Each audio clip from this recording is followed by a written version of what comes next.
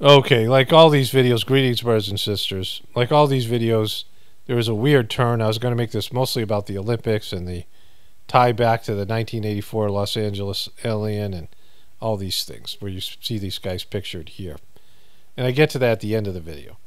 And I had all this other stuff, interesting things about the political whatever, all these. I mean, every day it's interesting. But then Elon Musk and Trump had an interview. There's some other stuff here. So I cover it all here today. You know, I think it's all kind of important. A little bit wiped out. But here's the video.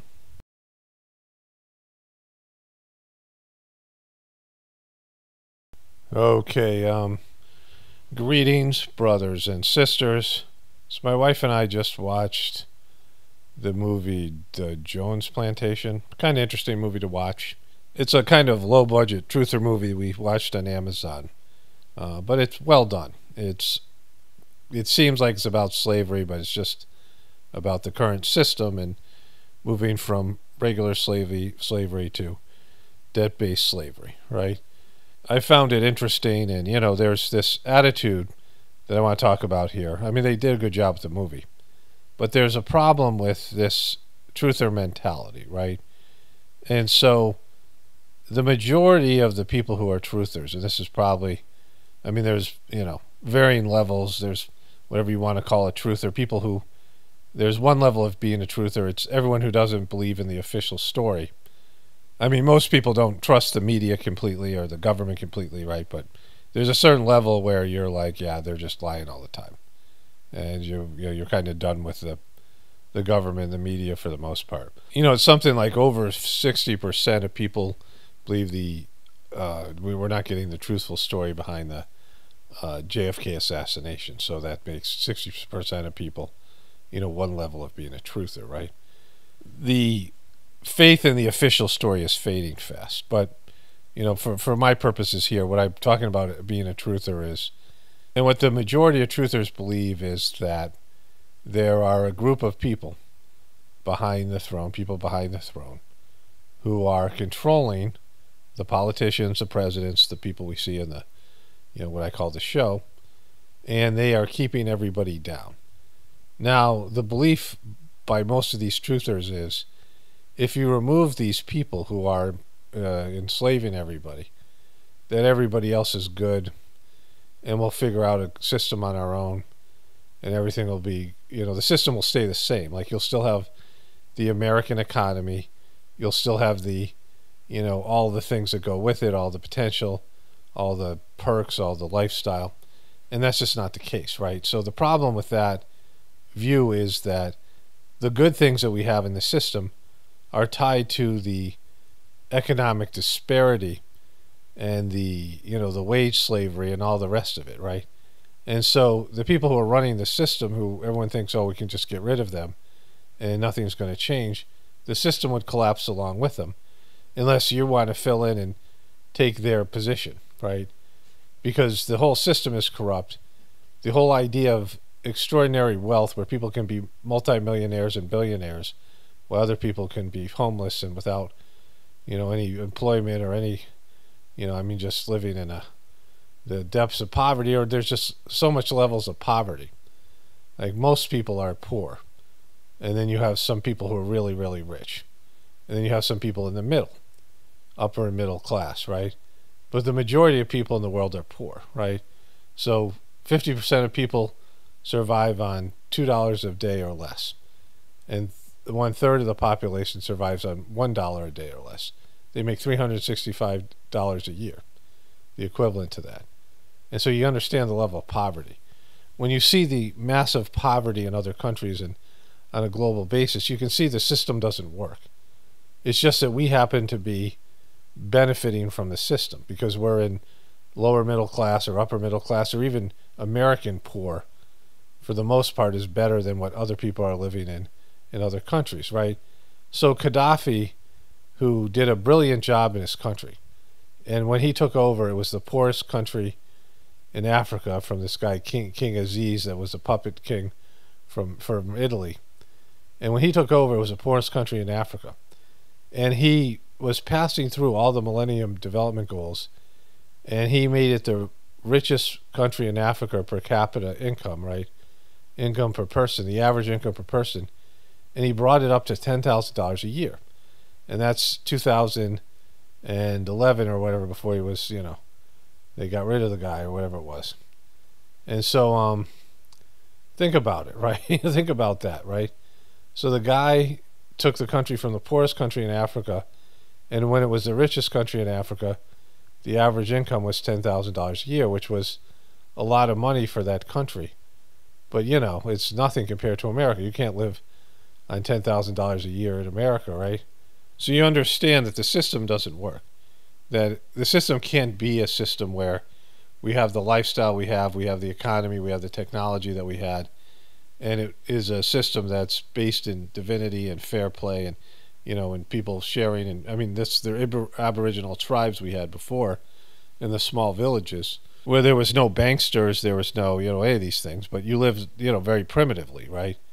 The reason we have the technology we have is because of the debt-based economic system, and I've explained this before multiple times, that by loaning money beforehand, you have this chance of entrepreneurship where people can innovate and create, companies and create technological advancement and things like this because they have the money before they've done the work.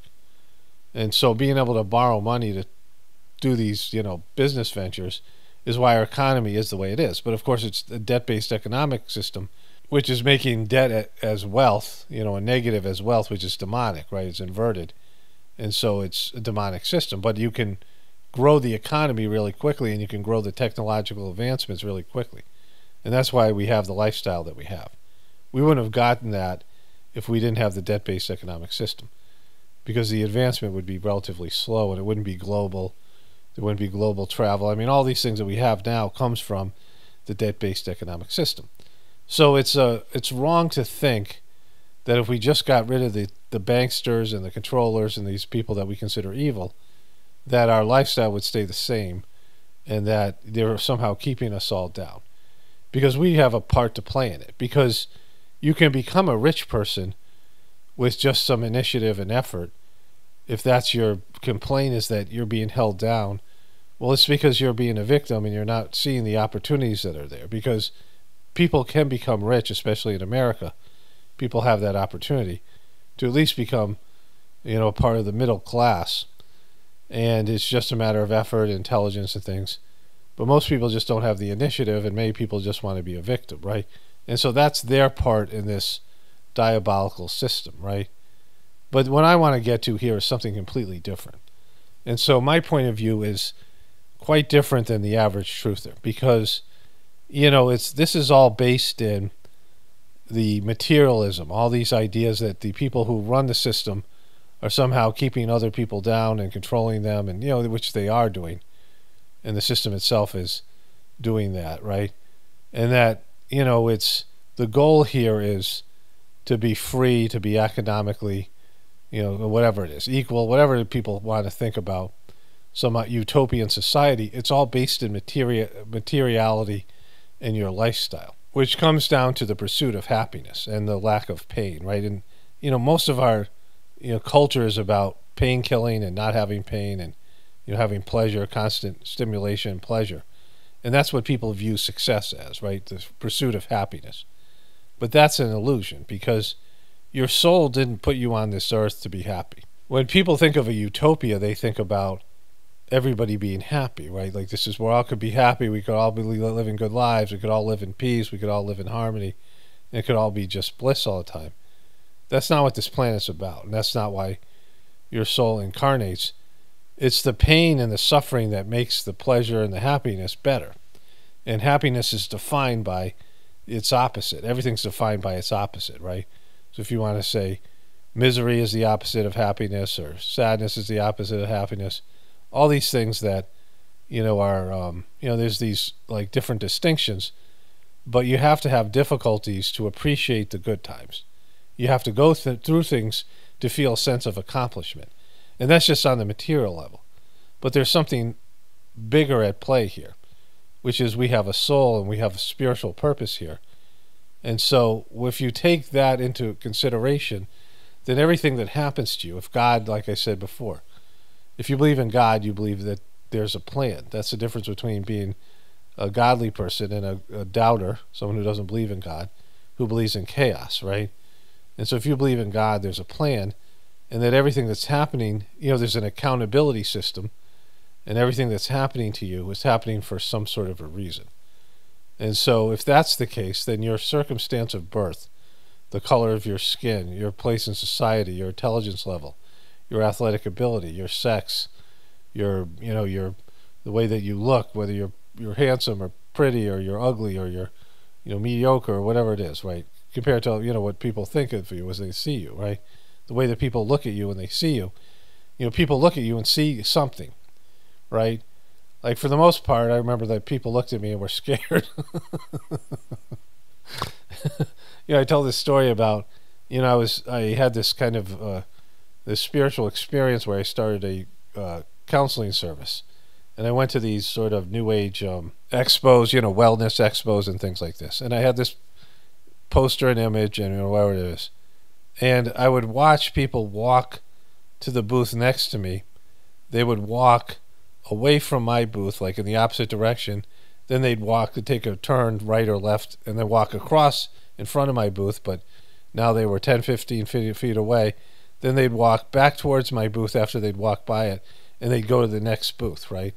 So they were literally bypassing my booth and me, and then my ex, who is a much worse person, but is, when you look at her, you would be less scared of her. People were coming up and talking to her when I wasn't there, right? And so I realized, these were just different times I realized that people look at me and they're whatever they are, right? They're not intimidated. I don't know what it is. And I'm not aggressive. I'm not going to hurt anybody. I could say some mean things, but not to strangers, I don't. But whatever it is, that when they see me, that's how they react, right? And so that's a part of your perception of who you are, and sometimes you don't even know the way people think about you. I kind of thought it was funny, but it wasn't good for me to build a business, right? And so people are going to react to you a certain way, right? And just the energy you exude, the way you look, or people are going to look at you and they're going to say, oh, you're this or you're that. This is how they're going to categorize you. This person is safe, this person isn't. This person's appealing, this person's I'm attracted to them. Maybe not, like, I'm not even talking about being sexually attractive, but people are attracted to some people, right? They just have that kind of energy. And so all these things are part of what your samskaric package is when you come into this world. Whatever you've done in the past life, you have these impressions and things, and you create yourself as a person, as a soul, and then your life unfolds in front of you, and everything that's happening is happening for a reason. And to blame everything on the controllers and say that they're keeping me down, or all these things, and make it all about your material success is not appropriate, because you have the opportunities that are given to you are for your spiritual well-being and benefit, but almost nobody recognizes that. And so you can throw out all these victim statements that truthers have, and the deep state and this, that, and the elite and these people and that people, right? Because you're given the exact opportunity that your soul has provided for you. And if we had a healthy society, the number one aspect of that society was that everybody has a purpose and a soul's plan, and helping people identify what their soul's plan is and be able to make the right decisions and know what they're supposed to do and do it so they get maximum spiritual benefit here. That would be the ideal society. And it wouldn't be joyful, it wouldn't be utopia, but it would be productive, and people would feel congruent, and helping people connect with their soul, connected with the divinity within them, so they would have, they'd be able to make an informed decision on what spiritually they should do in their material lives. What's the right spiritual decision? What's the godly decision? And once people learned how to do that, it would transform the planet. And the system would unfold to be a system that supports all of that, right? The system we have now doesn't support that. And so that's much more important than any of these things of, wealth and equity and, fairness and all these things that people think, racism and sexism and, all these different isms and all these different, homophobia and all these things that people talk about, all these ways to feel like a victim, and who's the haves and who's the have-nots, and who has privilege and who doesn't. And you're born in the circumstances that best fit you or suit you to your maximum. Your soul has created this this life so that you can benefit. And if you think about it that way, and you experience it in that way, and you take things in that way, then the people controlling the system have no real power over you, and they're not affecting you, right? And most truthers just can't even understand that, or if they do, it's not something they can implement into their lives, but it easily can be done because there's a natural path for this kind of a system, right? There's a natural inclination on a spiritual level for everyone to find why they're here. What's your purpose here? Not on a material level, not your career, not who you're going to marry. I mean, that's all a part of it. But why are you here? What's your purpose? Why has your soul created this opportunity for you? What's the, what are the circumstances of your life and the things that are going to happen, that are going to unfold, that are your spiritual obstacles and challenges that you have to overcome to make something out of your life, right? To get something out of your life and move forward on your spiritual journey. So this is a different way to look at things that I talk about here that, that most truthers don't. Most truthers is just about material fairness and unfairness and these things, right? Which is just, just goofy. Like, it's just a, if you're conscious of the unfair aspect of the world, and you think that there are these people, these controllers that are keeping you down and you can't do anything about it, then you lose any chance of really putting any self-effort because you feel like you're screwed. And that's just not the case, right? And so along with those lines, I should say this as well. The shadow banning thing that I talk about, I just got another comment from somebody that said, hey, YouTube actually put this in my watch list without me having to ask. It's happening a little bit better, but my view count's down now, maybe because of this Christian videos and the stuff that I did with the Trump stuff, who knows, or just whatever reason. I mean, it's not down like it was. It's still above 3,000-4,000. The videos are now getting 6,000-7,000. They're getting 10,000. So YouTube was recommending my stuff more, and I think they're recommending a little bit less. But again, if you leave a comment, you just leave an emoji. You can leave any kind of emoji. Doesn't matter to me. Like, I'm not offended by emojis. I can't really even see them that well. I mean, depending on, and, just any kind of comment's not a big deal. You like the video. There's something I might read later on. There's an exchange between people because one person didn't want to like my video because of, well, you'll hear the comment. I'll probably read that at the end of the video. And so, the membership program, I mean, that's a way to financially support this, the channel. People donate $2 a month. It's, 100 people do that. That's $200, this kind of thing, right? It's, if I get enough people to do it, then the ads aren't such a big thing, and, whatever. Subscribe, resubscribe, get notified, and just all these things. Share the videos on Facebook and these other places, and just do anything to promote the channel and keep it going. So anyways, that's the introduction. Let's get into the other stuff here. Okay, so my wife was telling me, I don't know who she heard it from. Maybe it's, I'll think of the person's name later. But Catherine Austin Fitz was saying, she's has connections to the government. She's one of the more, established sort of truthers. And that the Russians went to Iran and said, don't retaliate against Israel. We'll do this on your behalf. Basically preventing World War III. Putin did. So, I don't know if that's true or not, but, it's believable, right? And so this senile Parkinson's having MNFer is still being rolled out there, like the arrogance of these people.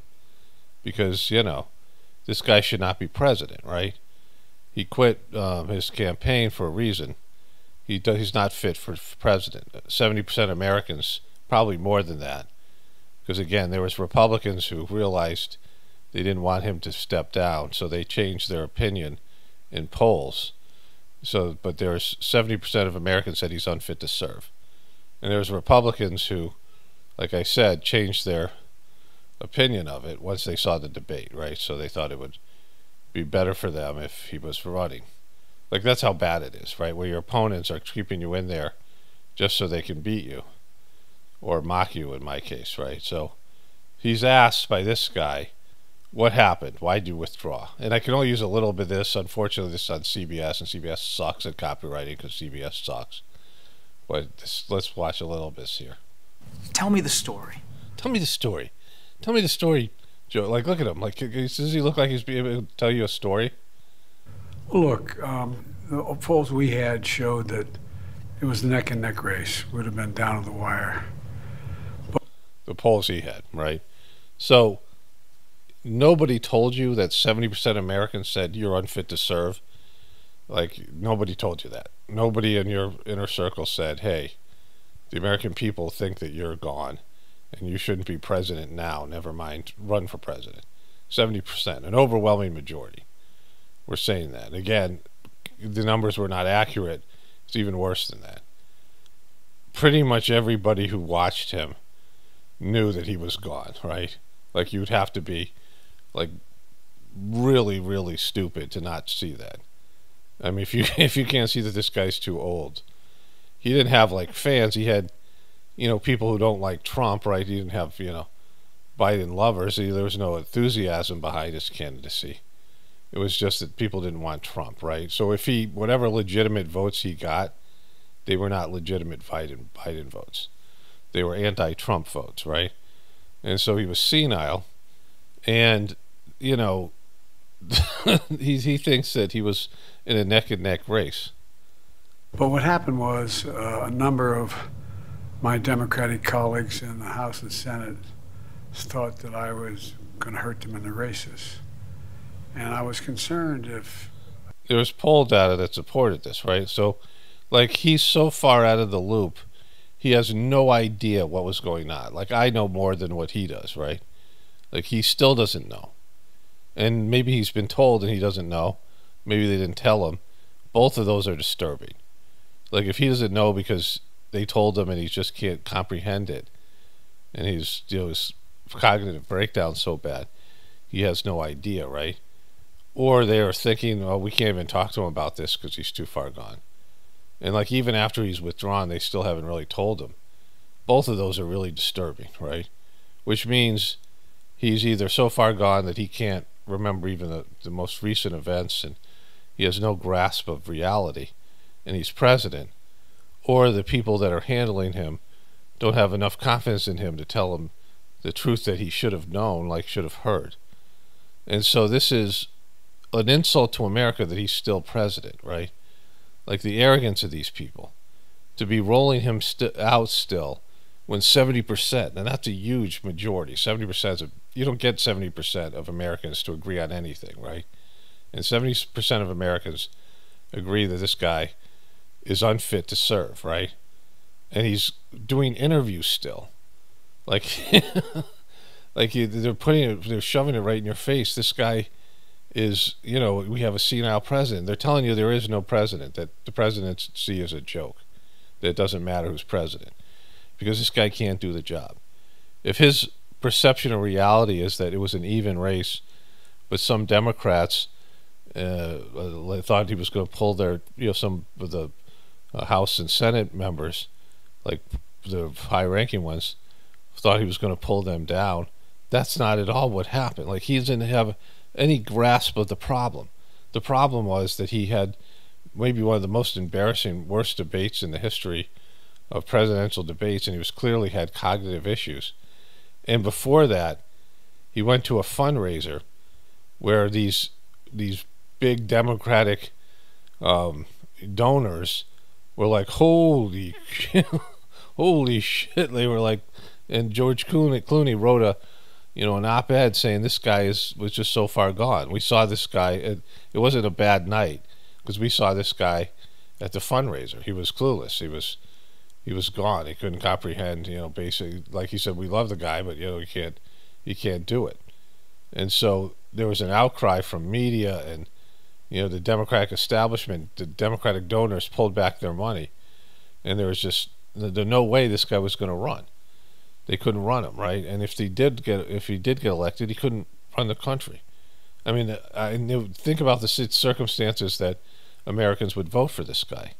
Like if he did get elected, I mean, that would just be like putting a target on our back, right? Saying, you know, we're incompetent mentally and we got this guy, this is the best that we can do. And so the arrogance of this thing, right? That they're still putting this guy out there when he's this clueless. I stayed in the race.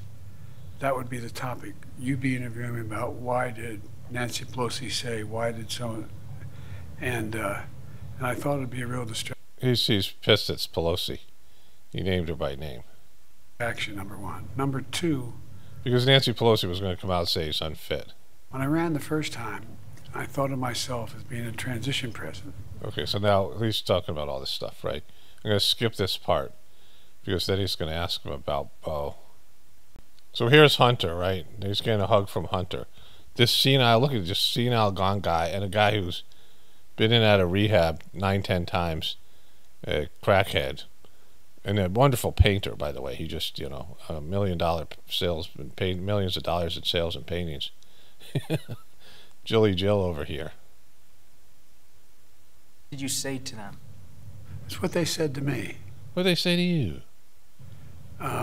They said, my grandchildren call me Pop. What do they call him, Pop? So then he asked about his son, Beau Biden. Is he thinking of Bo, too?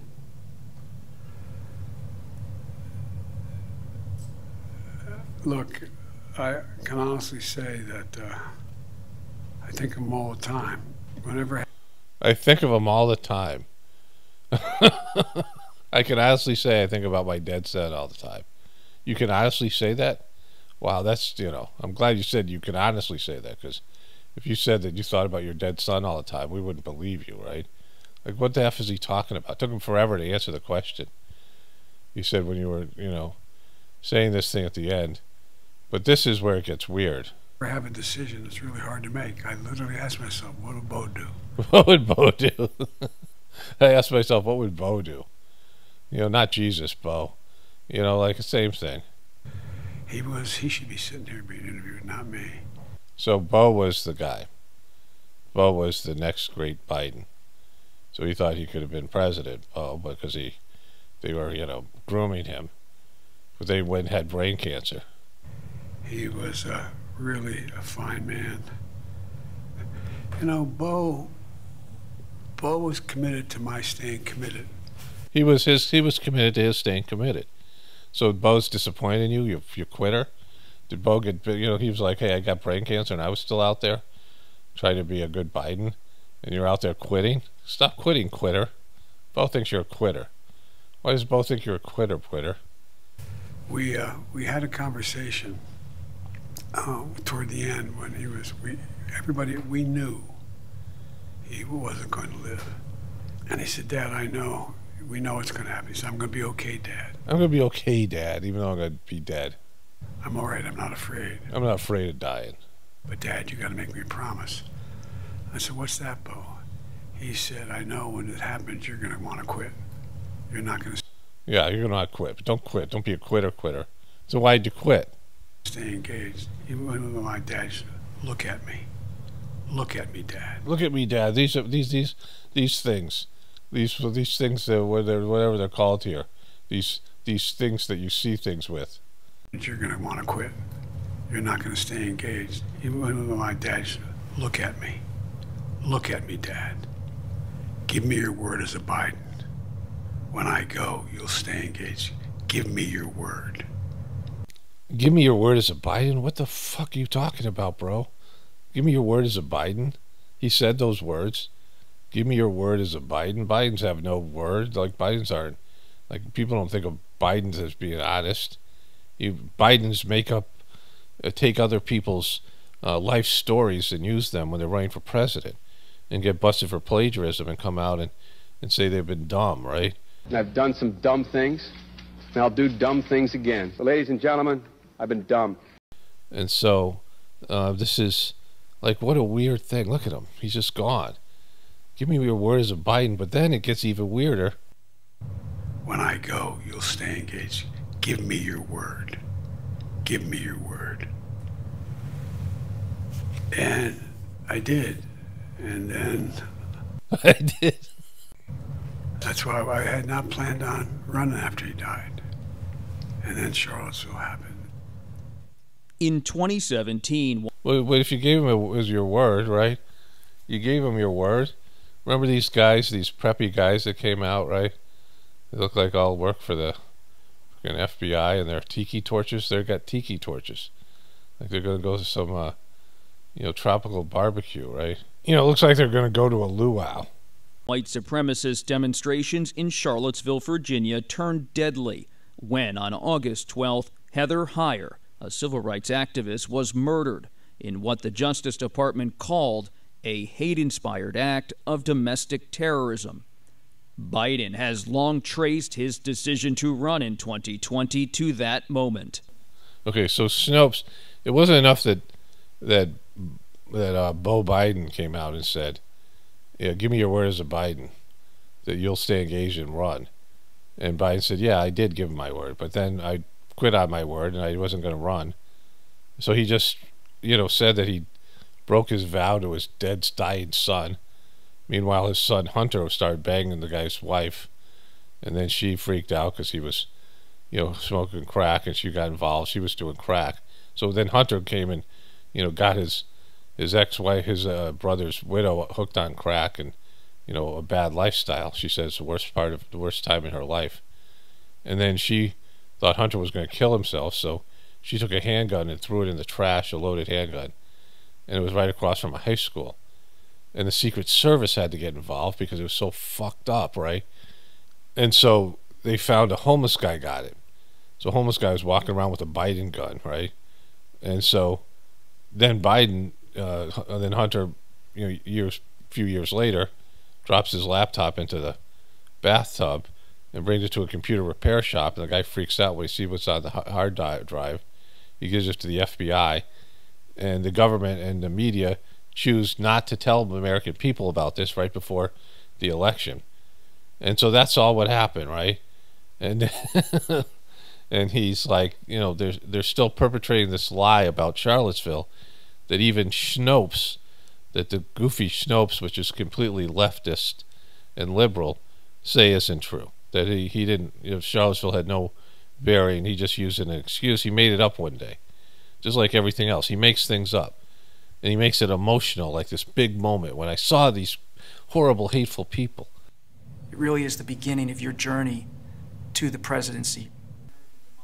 Like, how are you even saying this, right? Who is this, lightweight piece of crap that he's perpetrating this thing that's been debunked over and over again? We know that Charlottesville had nothing to do with him running. And we know that, he wasn't a transitional president. See, 7 years later, how do you see it? When I spoke to the mom who lost her daughter as a consequence of those neo-Nazis and white supremacists come out of fields in America with torches. You mean tiki torches? And so he's losing his breath. He's out of breath, right? He's had some serious physical issues. You can hear he's struggling to breathe, and it's just an absolute mess. I mean, it's really embarrassing. Okay, so this is, I probably used more. I'm going to have copyright issues already. It's just great that he keeps on appearing. I'd show you this whole thing if CBS, if it was anywhere but CBS. But the fact that they're rolling this guy out with the same old bullshit, the same old lies, when the American people have said 70%, overwhelming majority, and it's a lot more, that this guy's too old to run. And now that Kamala's, doing whatever, the Democrats have moved on from him. They're rolling him out, showing you that the presidency is a joke. It's a frickin' joke. So there's an interview with Dana Bash and J.D. Vance. Very effeminate, eye-lining wearing J.D. Vance. Weird guy. Definitely weird is a good description for him. But all of them, because the other guy's weirder. Walsh, Kamala's weird, right? They're all weird. Bringing the weird word out is, all these politicians are weird. Very seldom you see a politician that is authentic and genuine and represents the American people. But he says this here. Especially when we consider the fact that, as we've all learned over the last few months, Joe Biden clearly isn't capable of doing the job. And so I think that drives home that— Yeah, but he is doing the job. Like, why aren't you pushing for his? And it'd be smart for you guys to make him the issue. To say, this guy has been senile. I mean, 6 months ago, 7 now, right? It was 6 months when this story first broke. But it was in January, and that was, you know, when the debate happened in July. It was January then, right? I mean, back in January when a poll was taken, and 70% of Americans back then said Joe Biden was unfit to run the country. And all the Republicans were on board with that in that poll, right? And then the poll switched with some of the Republicans. Only like 16% of the Republicans said Joe Biden was unfit, and the majority was independents and Democrats. So really it was 100% of the people were saying Joe Biden was unfit after the debate. But before the debate, 7 months ago, the American people spoke and said, hey, this guy should not be president now, and he shouldn't run for president for the next 4 years. And the American people's opinion is not being regarded because they got rid of him as a candidate, but he's going to be a president till next January. So, and they're going to roll him out every day and show you how senile he is, and that everyone's moved on from that. Like, oh, it's okay, we can have a senile president. We have a guy with Parkinson's who has cognitive difficulties, cognitive breakdown. His cognitive functioning is impaired. His brain is deteriorating. We can still have a president who, it's okay as long as he's not for the next 4 years. We can, 5 months is fine. We can have him for 5 months, right? Like, he should step down now. And the Republicans should be pushing for it. Like, if they really cared about having a senile president. I mean, both of the Democrats should be pushing for it. It should be it's the right thing to do. You don't have a guy who's senile running your country. But if it doesn't matter, if the guy isn't making any decisions, he's being completely handled, then it doesn't really matter, right? But it does matter because the rest of the world sees it, and the American people see it. It means democracy is a joke. Democracy's been killed because the American people have spoken, and they're saying, we see this guy is too old and too senile to do the job. He's got Parkinson's, right? He's got some kind of cognitive mental deterioration, and we need to get rid of him because we want to restore faith in the political system, which that ship has sailed years and years ago. And so, like he just said it, like the guy's unfit to be president, and he's still president. And yeah, they'll say it in speeches, but they're not doing anything. They can invoke the 26th Amendment or whatever it is, 25th Amendment, and the Republicans could do that in the House. Why not do that, right? And, why not make that more of your reason to campaign against Kamala Harris? Because she was telling everyone how great the guy was 6 months ago and every day since, until he withdrew. And she still hasn't come out and said, oh, yeah, he's kind of gone mentally. Because the only reason she's running is the guy can't do it. He's mentally incompetent. Nobody wanted Kamala Harris. None of the Democrats did. And certainly the Republicans don't. But she's there, and she's, loving life right now. Because the guy that she was serving under had a mental breakdown, which allowed her to get the nomination unopposed, right? I mean, she can't service the American people, right? She can't, knee pads the American people. Like, she's one at a time. She has no way of getting a job that way. Like, so the only way that she knows how to get a job.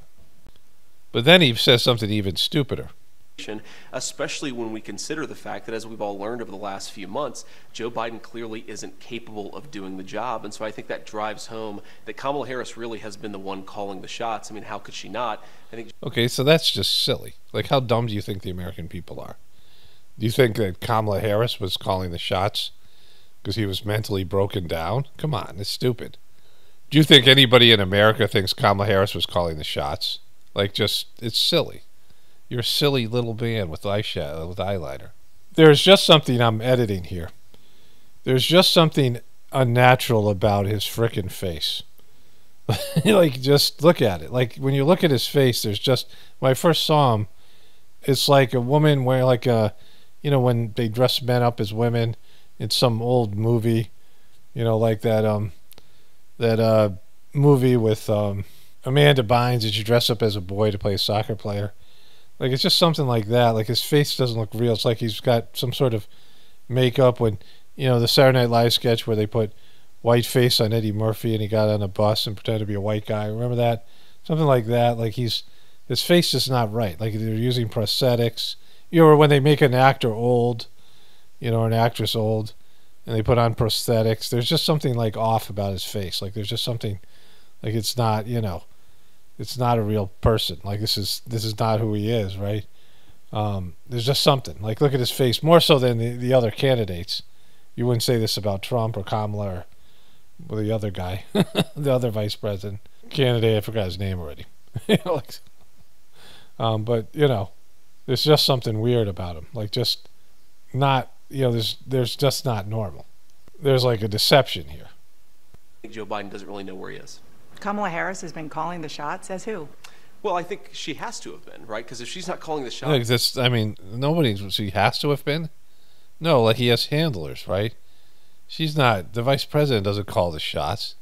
...standard than who is. And I do think it drives home something that's fundamentally... Yeah, who is? The people, like, just... Like, why lie about it? Like, he has handlers, and Kamala Harris has nothing. They're both puppets. Kamala Harris was a figurehead based on her demographics, because Joe Biden promised a woman president of color, right? A African-American woman vice president. He said that's who he's going to nominate. And they chose Kamala because they just love her for whatever reason, but it isn't because she's some great politician or she's some brilliant mind. And she was like secretly calling the shots. And she's not Dick Cheney, right? No one was saying that about Kamala, right? Like, Kamala was non-existent. She was just like, oh my God, this is this is when people talked about Joe Biden being mentally unfit. They're like, oh fuck, we got Kamala, right? That was, she's just silly, right? Dishonest about the way that Vice President Harris and also a lot of senior Democrats have approached this. If you remember, for months, even years, the argument was that Joe Biden was sharp, he could clearly do the job, and the minute that he performed poorly in that debate and he became political dead weight, you have Kamala Harris and everybody else trying to throw him overboard. But I think the more troubling question is, why did so many senior Democrats, including the Vice President, cover for him? And if Joe Biden wasn't capable of doing the job, as even a lot of Democrats say now, was Kamala Harris in charge or was somebody else in charge? And that's a real issue. Yeah, but you just said she was calling the shots. And so, like, it's just, he has a point, because this is a winning point for them. Like, you can't talk about this in a way. I mean, he kind of screwed it up, which is unimaginable, that he could screw this point up. But that's the whole point, that they covered up, right? That we all saw that he was breaking down. I saw in 2019, and he would already had, we all should have seen. Like, he was just there to see. And he was too old. And he was, like, not functioning very well mentally. And he had all the different, they had to hide him away. They couldn't even run him out in a campaign. They admitted it. They had to hide him away with the whole COVID thing. I mean, it's just nobody thought this guy was, like, sharp, right? And so that was back in 2019. And for 4 years, we've had this president doddering around and getting older. And this, remember I showed you that video, that guy describing all the things that he did in terms of symptoms of having Parkinson's, and that was very easy. In the beginning, it can look like other forms of dementia, but as a person breaks down, the gait in which Biden walks and these things were all signs of dementia, right? Signs of Parkinson. That is a differential diagnosis between Parkinson's and other forms of dementia, senility and Alzheimer's and things like this. No evidence that Kamala Harris threw him overboard. But I want to move on to something that Governor Walz... Yeah, she just waited. Like, she knew that either he was going to get possibly elected and she would then become president because he couldn't do it, or this happened what happened. So she just had to wait. Kamala Harris just had to wait and talk about how great he was, which was, to her own detriment. But nobody's holding her accountable for that, because she was like, oh, I was in meetings with him, and the guy's just so sharp, and he's so great. You know, what she said on The View 7 months ago now. You know, the polls were out there. American people, she said, you guys are wrong. That when we see him behind closed doors, he's like, you know, he's not like this at all. It's just when he gets in front of the microphone, he's looks like he has Parkinson's. But he's like a 20-year-old kid when he's not. He's behind closed doors. He's vibrant and sharp, and everyone's like, oh my God, look at this wonderful brain, this mind this man has. Okay, so I'm editing, and what happened there, what you just saw there, and I didn't notice it. I noticed some of it, which I just commented on. But he said, you know, that Kamala Harris and the Democrats couldn't wait to chuck this guy out of there, because that's part of their narrative. That's their BS narrative. You know, they're just trying to say they're disloyal.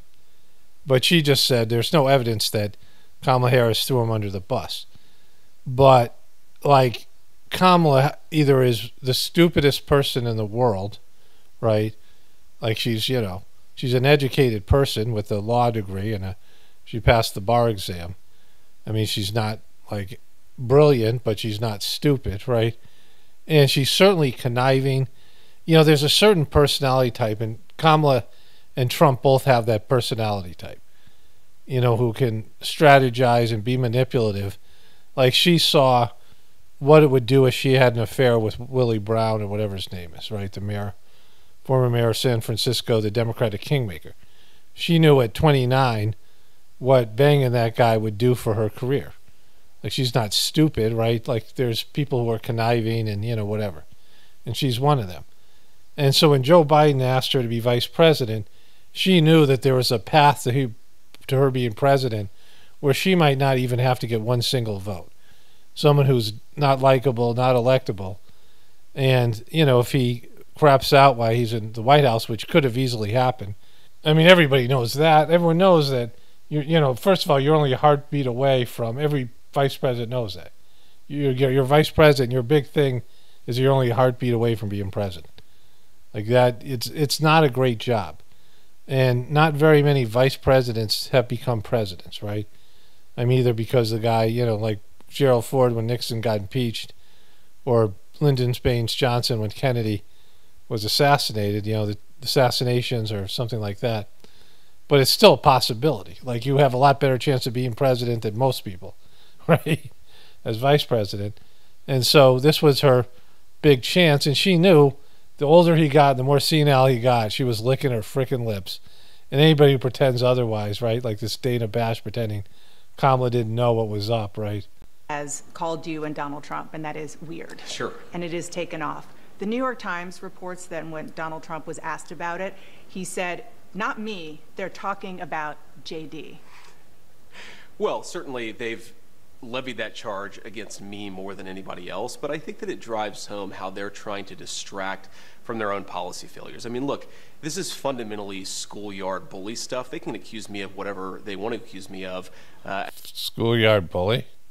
Accuse you of being weird? Like, that's weird. Like, they're all so weird, right? Like, you've brought the word out, but I mean, the other guy, Vance Walsh, is like, you know, I mean, that guy's weird. And Kamala is probably the weirdest of them all. And Trump's just, you know, Trump. Like, none of them are normal, right? They're not normal people because they don't run normal people, right? As Harry S. Truman once said, if you can't take the heat, stay out of the kitchen. And I'm doing this because I think that me being vice president will help improve people's lives. So I accept their attacks, but I think that it is a little bit of projection, Dana, if you think about, you know. He's so effeminate. Just take a couple of days ago. Tim Walz gives this big speech. He's been announced as the VP nominee. And I remember when I had just been announced as the VP nominee, I gave my big speech, and I saw my wife, and I gave her a big hug and a kiss because I love my wife, and I think that's what a normal person does. Tim Walz gave his wife a nice, firm Midwestern handshake and then tried to sort of awkwardly correct for it. So I think that what it is two people, Kamala Harris and Tim Walz, who are... Oh, I got to see that. Is that on the internet? Because I want to see that. Okay, so here he comes. Dougie Fresh. This is great. How did I not know about this? Dougie Fresh comes in. Big hug for Dougie Fresh, right? He comes in. Dougie Fresh, big hug.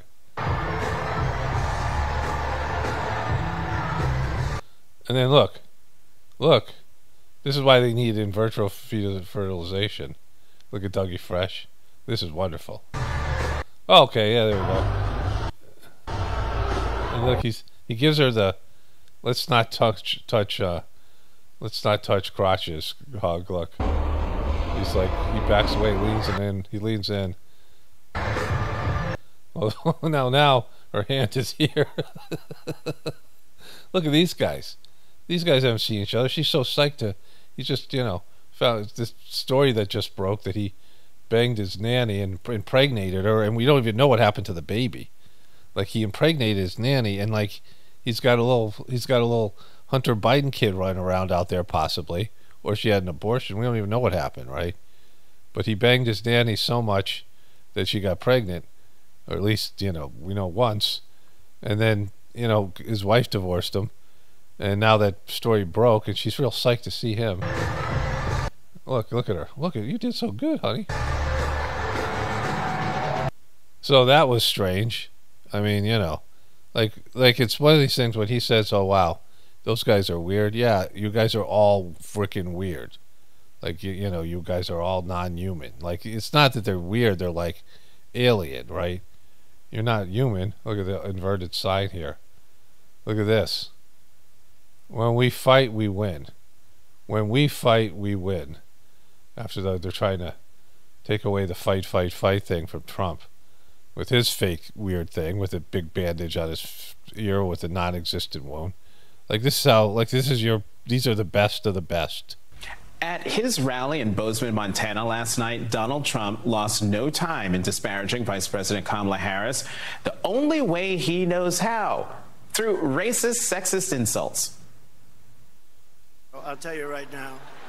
And she's worse than he is. She's worse. He's smarter than she is. But the Democrats didn't have the courage to force her off. They didn't have it. They didn't want to do it. It was politically incorrect. Kamala, sometimes referred to as Kamala. She's got about 9 different ways of pronouncing the name. I don't care if I get it right. Actually, I couldn't care less. Oh. Okay, so where was the racist, feminist, sexist comments? None of those were racist or sexist. This guy is the most transparent politician I've ever had to cover. That's why it's no surprise that the more fearful Trump becomes of facing Vice President Harris, the more insults he'll fling her way. But the vice president isn't taking Trump's bait. Here's how she described her campaign's approach at the rally in Arizona last night. Wait, so that was the racist, sexist comments? Like, you have no regard for your audience, ability for critical thinking, and I guess they're all, the average age of the person watching this is 70 years old. Jonathan Capehart, I don't know what his show is, but MSNBC's average audience age, 70. No one's watching Jonathan Capehart. He's, on the weekends. But, like, that's not racist or sexist. It's, just Trump being Trump. Part of why we are going to win is because we remember, and we are smart, and we know what's happening. So your way of saying that we're smart is to tell American people that Joe Biden is sharp, and the way she's talking to them like they're in kindergarten. Like, look how slow she's talking to them, like she's talking to somebody. She's used to talking to Joe Biden, so this is how she talks to the American people. Part of why we are going to win is because we remember. We remember, right? Right, Joe? We remember, Joe, with your head shaking forward. Yes, Joe, we remember, right, Joe? The spoon goes in your mouth and not your ear, right? Remember, Joe? And we are smart. We're smart, Joe. Right, that's right. You put the spoon in the food, and then you put it in your mouth, not in your ear. Remember, we're smart, Joe. We remember. And we know what's happening. We know what's happening, Joe. You know what's happening. The polls and the election and the diaper you're wearing. We know what's happening, Joe.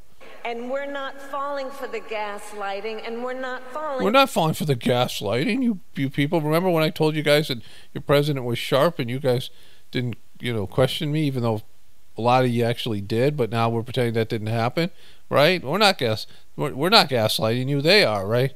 For the okie doke. We're not falling for the okey doke. The okey doke. Yeah, she ain't studying him. Joining me now, Ashley. Like you, that's your highlights. I mean, you just saw two deplorable people. Trump being Trump, like we got this whole Trump game where we're used to it. You know, Trump being just, insulting and, just being the way Trump is, being degraded, not being a good person. And then Kamala Harris talking to the audience like they're kindergartners. And you don't fall for the old okey doke. I mean, just like, what are we doing here? Like, are you just going for the most asleep, most sheepish people in the country, which seems to be the majority of people, and pretending like what's happening is happening, right? So there's more on Trump being hacked here. Okay, so then this happened. President Donald Trump's campaign says it's been hacked. It's suggesting Iran is involved. What? That's right, Jennifer Rondella. But to be clear, the Trump campaign has so far not provided specific evidence showing that it was Iran that stole. Of course they haven't. Those internal campaign documents, but they did point to a new report out from Microsoft that details a number of long-standing efforts to interfere with the election from foreign adversaries. Okay, so I don't think it's Iran, but whatever. But that's where Trump's going. Criminals out of Caracas and out of all the cities, he took all of them out and dumped them into the United States. He emptied his prisons into the United States of America. Why are we taking this? Why do we take this? Why? I don't understand why. Why do we take these prisoners? Don't take my word for it. Listen, Kamala Harris's agenda is straight from her own mouth. Would anybody like to see her? Let's do it for a couple of seconds. Go ahead. Yeah, I am radical. We need to get radical about what we are doing and take it seriously. As President of the United States, I am prepared to get rid of the filibuster to pass a Green New Deal. Pass a Green New Deal. No question I'm in favor of banning fracking. Banning fracking, which, you should ban fracking. That's like, for these Republican dopes, fracking's a nightmare. You shouldn't be doing it. It's horrible for the planet. It's just a bad thing. But, to these Republican dopes, we poison our ground, like poison our groundwater. We have to have a buyback program, and I support a mandatory buyback program. Gun confiscation. I believe it will totally eliminate private insurance. Let's eliminate all of that. Socialist health care. But would you support changing the dietary guidelines? Yes. The food pyramid. What people yes. reduce red meat specifically. Yes, I would. Reduce meat consumption. Raise your hand if your government plan would provide coverage for undocumented immigrants. Where do you stand on? She's got her hand up. She's going to give health care for illegal aliens. Stand on defund the police. This whole movement is about rightly saying we need to take a look at these budgets. Defund the police. It's asserted that ICE is perceived as the modern-day Ku Klux Klan. Are you aware that there's a perception? I see no. Are you aware that there's a perception? That puts ICE in the same category as the KKK. Is that what you're asking me? I see no parallel. I'm not finished. I see none. Compared ICE to the KKK. And yeah, I am radical. We need to get radical about what we are doing. Failed, weak, dangerously liberal. Boo. Boo. And that's just a small part of it. That's just a small part. That's what we have, though. That's where they're going. We're going. Remember I said we will not become a socialist country? And I meant it, except I was wrong. We didn't become a socialist. We're going beyond socialism. We're becoming, if they get in, a communist, full-blown communist. Full-blown communist. She's a full-blown card-carrying communist, she is. Listen to you dopes. Look at him. Listen when he gives you the 666 sign here. Country. This is America. We're not a communist country. We're not going to let that happen. No, we're not. We're not going to elect the communists. Woo! And Kamala is not just... She's not just dangerously extreme, and she is extreme, much more so than Biden. Because Biden didn't know he was alive, let's face it, okay? Are you Socialist, what does that mean? What does it mean? Communist, Joe, I don't know. So Okay, so that was that. Just went right into Morning Joe here for some reason. Let's see what this is. Hello, Arizona! Wow. Hey.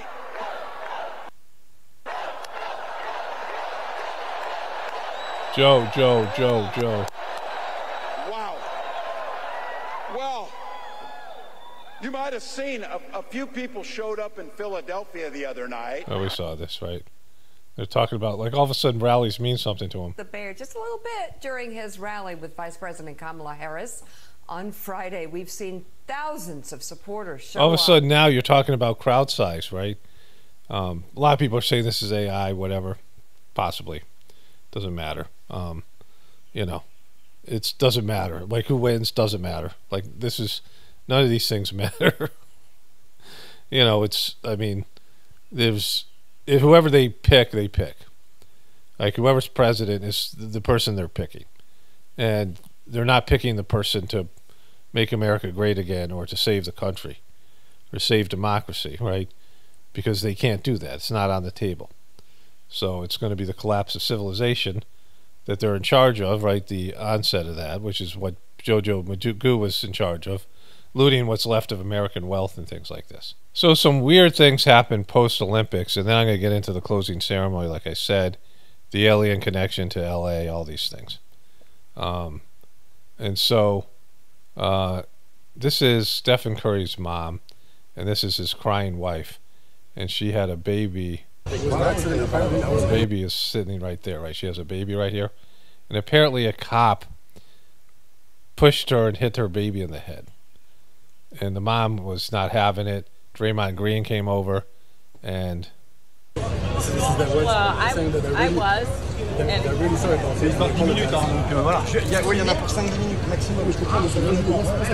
So they're talking in French here. Can you move, please? No. Can you stop? That car is on the other side of the street. Please don't let anybody cross the street. They're on that side. Yes. And I was trying to walk, trying to realize that I had to be. Sorry for the baby. So even after him hitting the baby in the head, there's still nothing y'all can do to get them out of here? So he said, even after him hitting the baby in the head, there's nothing you can do to get him out of here. Apparently Steph Curry came out kind of pissed about this. This is after he hit those epic 4 shots at the end of the game with France, you know, this epic basketball game, right? French are rude. Is the stereotype. And, you know, I went to France once. Let me turn this off and tell that story. Before that, this is Shannon Sharp and Chad Ochocinco react to Ayesha Curry incident involving Paris police. There's all these people talking about this. Is like a national news story in the sports world. And there's a lot of these things happening lately where, I showed you these models that were there, were getting manhandled by security in France, and, you know, a lot of these celebrities are being, you know, disrespected, which is always, you know, kind of interesting. I'm not against it, but, you know, you go to France and they, the police and they might manhandle you there. There's a couple things about this. Let me just turn this off and go to the voiceover. Okay, so before I do that, today's Tuesday, August 13th. I got to do that Tuesday sitting here. I do a Tuesday sitting every day for the Gratefullness meditation, but usually I do it first thing. But anyways, so a lot of things have happened. I was going to segue right into the Olympics and the closing ceremony, which I'll show you after I get into the Trump thing with Trump and Elon Musk and Trump saying about the AI generated audience and all these things. So there's some big stuff that's going to happen. But I want to talk about France like extensively here. You know, not that, I mean, every culture has its, you know, it's the type of culture it is and the type of people it produces. And there has been an update, though. So the reason the road was closed was the president of France and his dude were leaving the basketball game. So they closed the road, and the Curry family needed to get to their car on the other side of that road, right? And so maybe there's some privilege there, some celebrity stuff. But, and, you know, a language barrier, which always happens when you're in a foreign country. And so they were trying to get to the other side. You know, you would think that the cops they would put out there would be multilingual. I mean, they're France and England are right next to, you know, they're the English Channel. And so lots of people in France speak English, but they don't, you know, they want you to speak French. It's a whole thing, right? There's an arrogance there. But anyways, in the process, of them trying to be celebrities and thinking they had, you know, doing whatever they were doing, a language barrier, the cop hit Aisha Curry and the baby in the head. So, you know, there's probably a little bit of fault on both sides of arrogance and whatever it was. But, you know, there was also this thing that happened where I was listening to this guy, Brian Windhorst, talk about his time at the Olympics. And he said that in France, and my wife agreed with this because she had spent some time there, they don't have their dogs on leashes. They don't believe in it. And they were doing a live podcast, and someone had a black lab, and it ran into the equipment and almost broke all the equipment in the middle of a live podcast. And the guy said, you know, the dude didn't say sorry or anything like that. He goes, his co-host said, well, you say pardon moi? And he said, no, he didn't say anything. Right? He just, you know, like his dog knocked over their equipment and he didn't care. Took no responsibility. And, you know, this is what I'm getting into here. So let's get into the stuff. So years ago, I took my second trip to India. So I went there in 1995. I started doing the Sajmarg system of meditation in 1993. And I went there and had a, you know, kind of an epic trip. I got really sick. Got like food poisoning, like really bad. Kind of my own, you know, fault. But it was, you know, a whole thing. I went through a whole thing. It was an epic trip. It seemed like I was there for like 10 years and it was like 5 weeks. And, you know, I came back to America. I got married, got my master's degree in counseling, and all these things happened. And then in 2005, I mean, we moved from, you know, when I came back from India, I moved from Connecticut to New Mexico and got married, then moved to Idaho for a little bit, and then back to Massachusetts, and then to Virginia, right? So it was all over the place, moving around, and, you know, in the 10-year period, and, you know, I had 4 kids by that time, right? And so in 2005, right before all these things happened, right, all this stuff happened. The Whispers of the Brighter World would be released, of course, the big event in 2001, and then there was just all these things. It was like a kind of an epic time. And I went from Virginia to the Washington, D.C. Dulles Airport. And if you know anything about Washington, D.C., they have the thing called the Beltway, which you can't get. I mean, I've been there at like 4 in the morning, like 5 in the morning, and then late at night, and you still get caught in traffic. Like 8 o'clock at night. There's no not getting caught in traffic. Like you know, it had all these. We had gone to D.C. and I liked to go in there. They had the zoo and the museums and things. So the mall there. It wasn't, you know, it was about a 3-hour drive for us then, right? But there was no, at that time, and I don't know if they've improved it, I don't know how they could, because there's no available land, right? So there's basically a city, if you start at Washington, D.C., and you go all the way up to Boston, there's just one big giant city. Like the cities blend into each other as you go through these various states, and there's just urban sprawl from D.C. all the way up to, you know, through New York and up through Boston, right, up the coast. And, you know, it's just, the traffic's abysmal. And I don't know how bad it is now, probably worse. But back then it was horrible. And so no matter how early I left, there was still like, you might not make your flight. Like you never knew how long you're going to be stuck in traffic, right? And so this is 2005. So it's right, you know, it was September 2005, 4 years after the big event in 2001. And the wars were raging in Afghanistan and Iraq. And, you know, it was, the airports were still very, I mean, there's this paranoia and this whole fear related. Of course, I'm going through D.C., which was one of the ground zeros, right, of the whole thing. The Pentagon, remember that. And so I was like, well, this is going to be a nightmare getting through security. So I got there kind of late, a little bit late, right? You know, just whatever because of the traffic. I mean, I left really early, but it just couldn't calculate for that. And I was surprised at how lax the security was. Like, it was just a normal airport security. It wasn't like it was, you know, as panicked as I thought they would be. And there was the second time that something like that happened, because my family and I had this big old white cargo van. You know, it was there were 6 kids at the time. My ex had, you know, 2 kids from previous, you know, situation, marriage, and we had 6 kids in this big van. And we went up to Washington, D.C., and we were what turned out to be right next to the White House. Like, I didn't understand where we were at first. And we were, you know, down one of those Pennsylvania avenues or something. And the car just breaks down, like in the middle of 6 lanes of traffic. And nobody's, like, helping. The car's just sitting there. Everyone's beeping, right? We got all these kids in the car.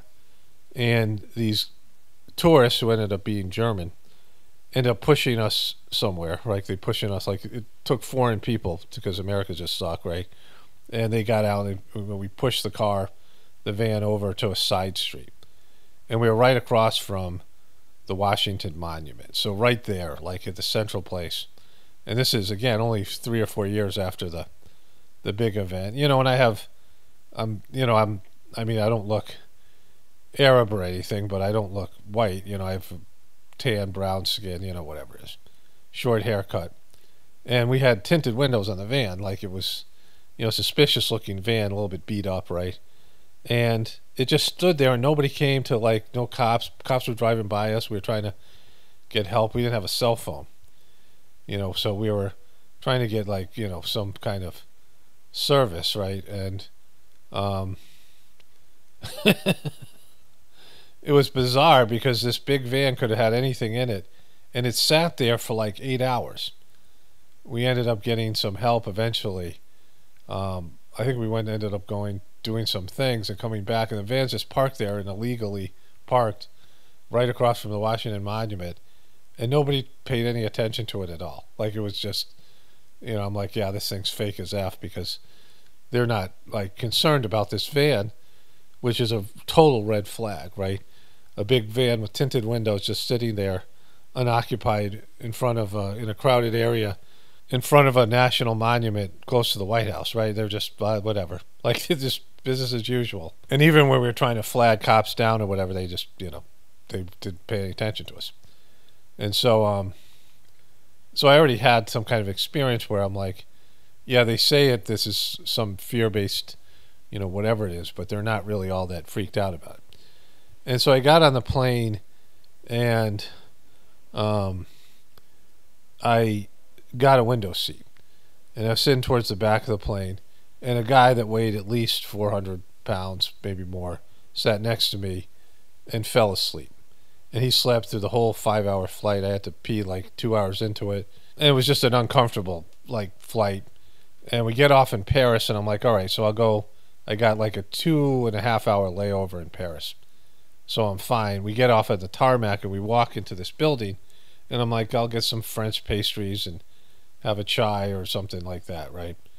You know, I felt good about it. Like, French food is, like, you know, well known. I hadn't ever been, like, in Europe, and I'm like, well, you know, I'm only at the airport, but I'll have a little French experience. And I get off we got into this building, and it's dark, and there are babies crying, and there's all these, like, foreign people, like, obviously, like, Muslim people, and, you know, I had no idea, and it would take me years to understand that all these people that were being displaced by these wars were being streamlined right to France. Like, if you look at the map, you know, I had some arrows I put on a map somewhere. I'll find those images, right? But all these people were being like, just funneled into France, and they have, like, limited border security. They have, you know, they have this sort of open policy, and they're being flooded by these Muslim people abandoning these countries because of the war and all these things. And I had no idea about that. But again, like, some years later, when I was doing research and all the stuff that was happening in Syria and these things, and I realized that this is, you know, why there's so much anti-Muslim hate in France and all the rest of these things, right? But at the time, you know, I'd just been like, well, there was no real security uptick in Dulles Airport in Washington, D.C., which seemed strange to me. But there was this room full of crowded people and guys in full military gear with, you know, bulletproof vests and machine guns, and they were just yelling at these people. And it was, I don't know what languages they were being, you know, people were yelling, there's all this yelling. And I'm like, you know, I have to pee and fucking, I'm hungry, and, you know, like, I'm just sitting there going, oh my God, am I going to miss my flight? Like, this is bad. And I have no idea what's going on. Like, I'm completely clueless, and I'm out of it. It's like the flight took off at like 10 p.m. So, you know, it was the middle of the night for me or whatever. So it was like in the morning in France or something. We got there. I don't know what it was, you know, because of the time difference. But whatever it was, like, it was bad. And we went through the security check right at the gate, you know, right when they let us in. And I had no idea. Like, I'm just clueless. There's no English being spoken. There's no, like, all the signs are in French. And, like, I'm just, you know, I have no idea how am I even going to find my flight. And the people are just really rude and unfriendly. The people who are you know, we had to go through all these different, you know, metal detectors and things. And there's crying babies. And it's just like, it's like some kind of, you know, I'm like, wow, this is an airport experience. You know, this is like something you experience in some like riot or something, right? And I get through that, and it's just, we go through a series of hallways, and then we have to go through immigration. It wasn't immigration because I wasn't going into the country, but it was like, you know, there's multiple checkpoints. And by the time we get through all that, I'm like running to the airport, right? I have to run to get on the plane. Like, there's no time for any of the things I wanted to do. I'm literally O.J. Simpson it through the airport to get to my plane, which had already been boarded. Like, the plane is already boarded. And I get on the plane, there's nobody on it. It's a third full. It's 2/3 empty. And I'm like, oh my God, I can lay down. Like, I could literally lay down across these seats and take a, like, you know, get a real sleep. Because I'm going to get into India at 10 p.m. at night, which is, no matter when you go to India, you get in there in the middle of the night. Like, it just, all the flights just land. You know, like, every time I've gone to India, I've gotten in there. 10 p.m. is the, like, earliest, but usually it's like 2 in the morning, 4 in the morning. And so, and I've been there before, and it's quite a culture shock. And so, there's all these empty seats towards the front of the plane. There's rows of empty seats next to me and behind me and in front of me. And I'm sitting in the window seat again because I was like going to sit in the aisle, but I'm like, you know, there's nobody here. And this guy sits right next to me, like not on there's a seat in between us. And like, you shitting me, right? And, you know, a little time goes by, and I had a picture. I have one of the Sajmark books there. And the guy says, oh, you're going to see Charji, the, you know, master of the system. And I said, what? Like, he goes, yeah, I'm an Abhyasi. This guy was from France, but he was living in England teaching French, and he hated France. And he just went on about how bad France was. Like for like the whole flight. It was just this, you know, kind of bizarre moment. And then when I was coming back, I flew through France, and I had, you know, a better experience in the airport in terms of more time. But I bought some pastries and, you know, whatever it was, and the pastries sucked. And the people were really rude. And I ended up with euros change. I mean, it was a nightmare. Really, you know, really expensive. I mean, more expensive, you know, it's airport food, and then on top of it, you know, the currency exchange.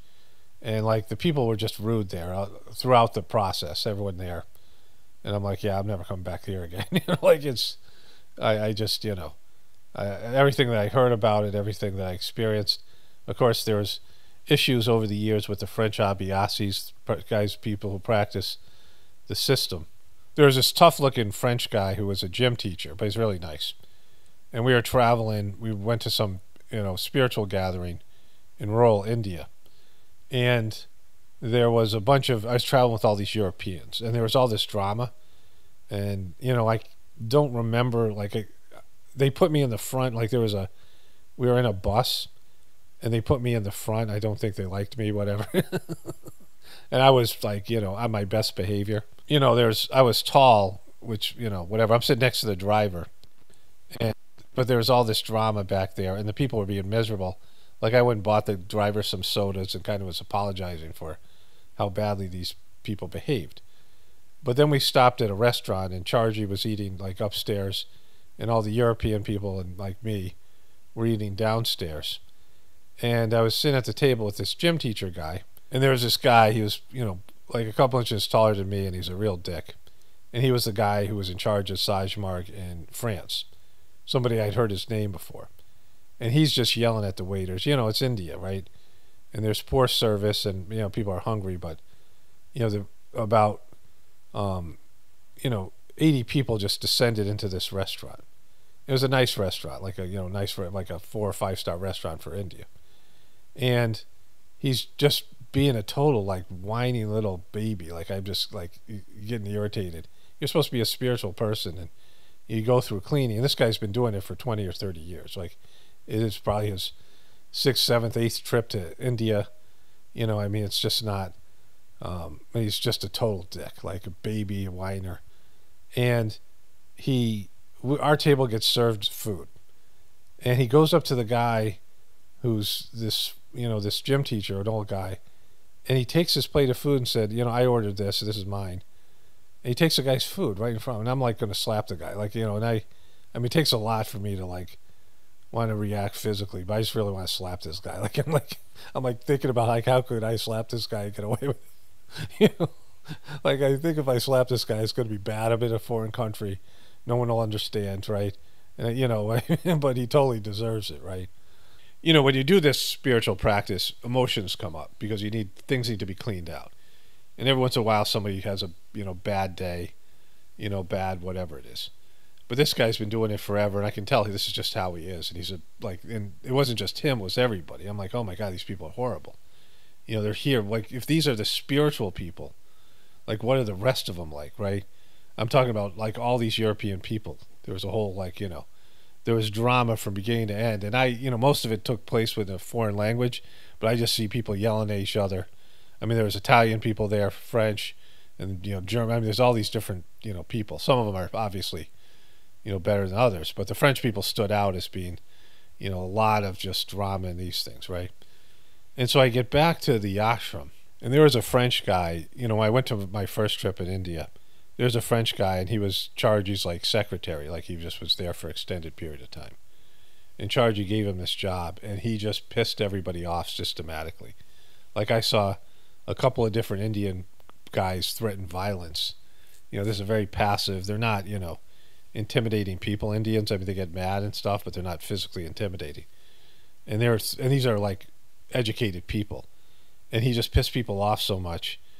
They were threatening violence. But I had some interactions with the guy. The guy got me in to see Chargy. He was kind of cool to me. But everyone, like, hated the guy, right? And he looked like Steve Nash, the basketball player. And so I kind of remembered it was 10 years later, and he had longer hair. And he was trying to get in to see Master Chargy in his cottage.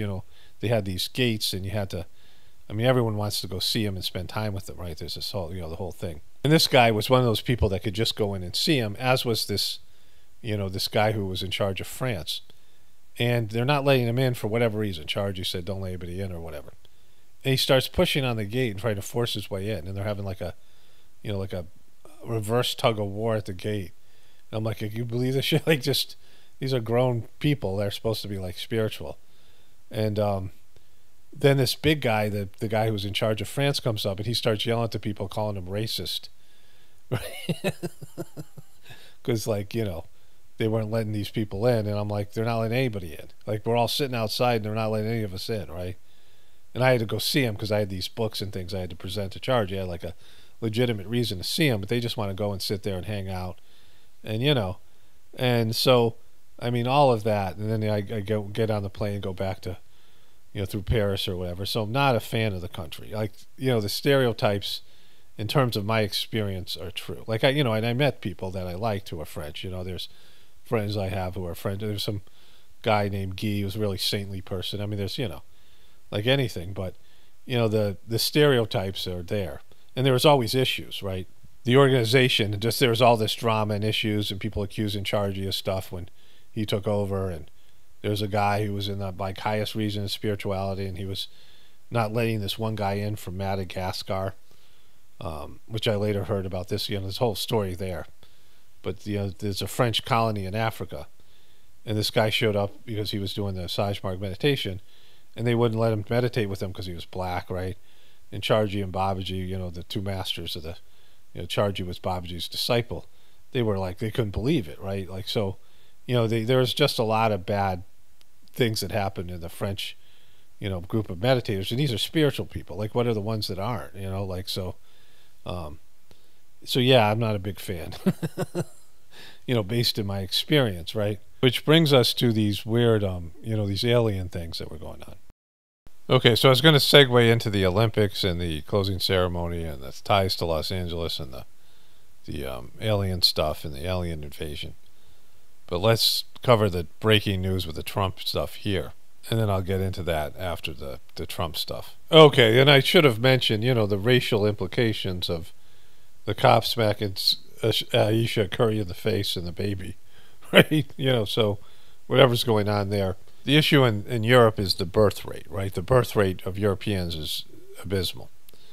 And they have Muslim people come in who have a high birth rate, and they're coming in droves because they're being pushed out of their countries because of the wars that have been created there.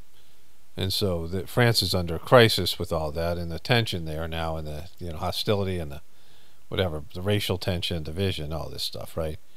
It's like, the hellscape that Trump imagines the southern border here in America is with the immigration issue. It's like what, it's a much smaller country with a higher rate of immigrants coming in, and they're freaking out. Let's get to this other thing here. Okay, there's been some major developments, not this video, but this video is interesting. With the Trump-Elon Musk interview, I'll show you a little bit about that. I already got most of the Olympic stuff done. I have to edit it. Today is Tuesday, August 13th. And so last night a bunch of stuff happened. And so I'm gonna put some of that stuff in before I get to the Olympics here. Some big stuff with Trump. But first, let's start here. Buddy, Tim Walz here. Well, not a normal week, which is a good thing. Started out missing a call from the vice president, pretty important one, and then got that call and honored to join the ticket with Kamala And then there was the call that you showed everybody, which was staged, right? And to take us in a great direction. After that, it has been a whirlwind. We got on a plane and we flew to Philly, and they told me that in an hour I'd be giving a speech and there'd be a teleprompter, something I had never used in my life. So, all right. So, they gave you a speech, right? So he just admitted they had written a speech for him. He had zero input into the speech, right? Like, that's as big of a mission that you'll ever hear. That he was told he was going to be vice president. He was flown to Philadelphia, and they had already probably had a speech for Josh Shapiro, who was going to be their original pick, but then he became too controversial. His home state, he was going to be giving a speech, and Tim Walz was going to get up, and they were going to have a speech ready for him, and he was going to read it off a teleprompter. Like he's vice president, and now he's given his opinions, like what he believes. His beliefs have just been given to him by a bunch of handlers, right? Like, did you say, well, do I have any input into the speech? No, you don't. Just get up there and read off the teleprompter, MNFer. I'm certainly terrified, but was lifted up by the folks in Philly. My goodness, there is You were terrified. So, like, this moment's terrifying to you. Terrifying. Much energy, there is so much positivity, and then to watch Vice President Harris just deliver this joyous message, this one that was written for her the same way, because neither one of us has any input into our opinions and beliefs. Everybody's included, that the democracy is strong when everybody gets to participate. Exactly, when you're told what to say. That to Western Wisconsin. You didn't even get to participate in your own speech, motherfucker. Like, you didn't even get to participate in your own opinions. This is your rollout as a national candidate, and they're telling you who you are and what to say and what you believe. That felt a little closer to home with a whole bunch of folks. Joy there went to Detroit, talked about Motown a bit, and then saw 15,000 folks. 15,000 folks. There's all these folks everywhere. Folks everywhere. They want to take this country in a direction that everybody does matter. In a new direction, because right now the Democrats control the presidency. Out here in Phoenix and Las Vegas, same thing. Record crowds of people gathering, and they're joining us for one simple reason. They love the democracy, and they love this country, and as Vice President Harris says, they believe in the promise of America. So we're just getting this thing started. You're just getting it started. Is off and running, so follow along, get involved, make an effort to talk to somebody about a positive vision of this country that we all know is there, and we'll see you out on the trail. On the trail, this guy. So, this is Tim Walz. And I guess they approved this message, right, Tim? They allowed you to say these things as long as they approved everything you say. You're reading off a teleprompter now? Did you make up any of these words yourself, or did you read them all? Because, you know, that's the life you're living now, bro. So I wouldn't have included anything else in the video. You're going to see a few more things I got from yesterday, and then the big stuff on the Olympics and the alien invasion and all the things, right? The link to France and the rest of it. And so to start off with, though, this came out last night. So I have to put this in somewhere before the Olympics stuff. And, you know, this is, well, let's just get into it here. Donald Trump is off the campaign trail, but he's all over the map as he tries a variety of new attack lines and tactics against Kamala Harris, the Republican nominee, seeming to grow more rattled by his Democratic opponent's momentum right now as she heads into her party's convention 1 week from today in Chicago. CNN's Elena Trine is covering the Trump campaign for us.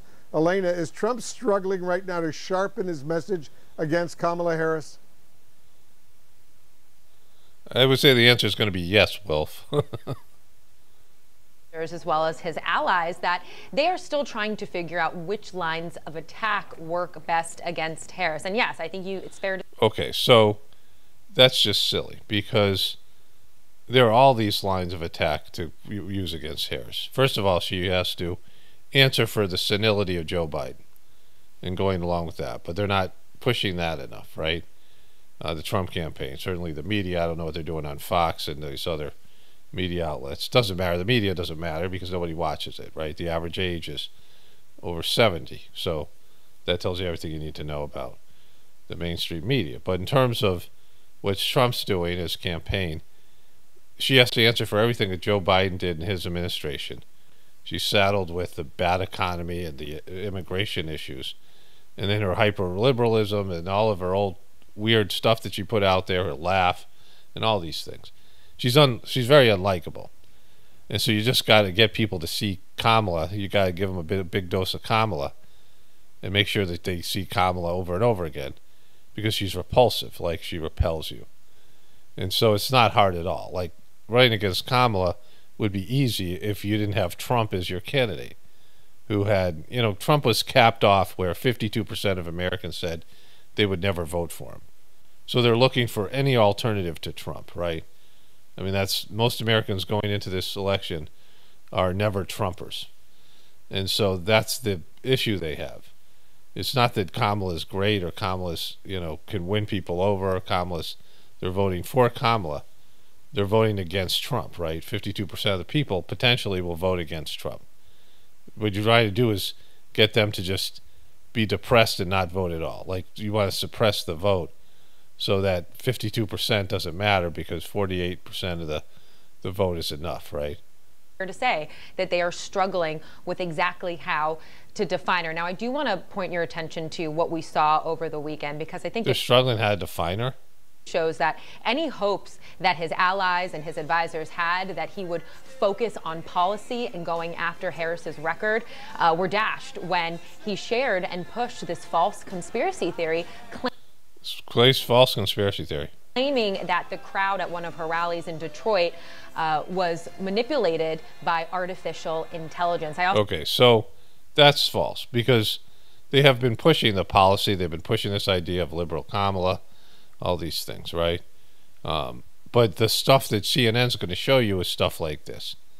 Because Trump keeps on shooting himself in the foot because the guy gets obsessed, right? The guy is obsessive. We know that he gets triggered, and he's triggered right now. He's triggered because Kamala's crowd size. He's been talking about constantly, and it's killing him in his campaign because they're using it here. The reason you're hearing on CNN is because it doesn't help Trump at all talking about crowd size, right? I also think that, perhaps even more ominously, he had pushed this idea that only Democrats can win elections by cheating. And of course, we know that it's reminiscent of what he had said back in the aftermath. Has anyone noticed that Kamala cheated at the airport? There was nobody at the plane, and she AI'd it and showed a massive crowd of so-called followers, but they don't exist. And so this is what he's upset about, that she is, like, again, there's a guy who pretended to get shot in the ear, which we now know is completely fake. I mean, everyone should know that. Like, it was fake when it first happened, and I called it fake, and it's been fake ever since, right? And, like, it's just disappeared, like it's a, because it's fake. Trump keeps on talking about it, but now he's more obsessed with this. Now his number one thing is the crowd size, and I'm going to show you why that is. I know exactly why this is. I didn't know 2 months ago, but Trump revealed something after the shooting. She was turned in by maintenance worker at the airport when he noticed the fake crowd picture, but there was nobody there. Later confirmed by the reflection of the mirror, like finished on the vice presidential plane. She's a cheater. She had nobody waiting at the crowd, looked at like 10,000 people. Same thing is happening with their fake crowds at their speeches. This is the way the Democrats win elections, by cheating, and they've even worse at the ballot box. She should be disqualified because of creation of fake image of election interference. Fake image is election interference. Anyone who does that will cheat at anything. Well, a guy who pretends to get shot in the ear, like, that's not cheating. It's not worse than faking a crowd. So, like, Trumpers have nothing to complain about, but they always complain because they're Trumpers. But this is his obsession right now. Of 2020. But I'm going to read for you what he wrote. He wrote, quote, she AI'd it and showed a massive crowd of so-called followers, but they didn't exist. This is the way the Democrats win elections, by cheating, and they're even worse at the ballot box. Now, let's just be very clear. Of course, Democrats do not only win. Okay, so that's not true, because there's more potential Democratic vote out there. They have a bigger tent than the Republicans. Republicans vote. Democrats may or may not vote. And they don't have the kind of support and the passion that the Republicans have, especially for Trump now, right? But the issue here is why Trump is obsessed with this, because it's not something that wins for him. There are certain issues that, when you talk about them, they're good for you, and there's issues that are bad for you. And Trump constantly talked about being screwed and being victimized. Remember here, he had this bandage on. We later found out no stitches, nothing there. Like, they didn't even cut him, like, like AKA Rocky, like a la Rocky in the Rocky movie. That they didn't even bother to make it like where he was actually had a wound here. He took off the bandage. I mean, this is a small area up here that his doctor, who I'm sure exaggerated, said was less than 2 centimeters. So less than an inch, but not even. No real blood. We saw the fake ketchup. And this thing's so fake. And they showed up with this bandage. And he reveals to you what his motivation is here. I realized, because I looked, everybody was stunned. We had thousands and thousands of people. A good group in the back, but they were great. It was just like a backdrop. And nobody stampeded, nobody ran. Usually when they hear a shot, if you go to any where people that do this for a living, it's called crowds. It's called crowds. And they said when a bullet goes off, everybody starts running for the exits. Nobody ran, including the thousands, tens of thousands of people were in front. Mm-hmm. And nobody... Why was it, Donald? Ran, and nobody ran him back. The back was like a sample of it.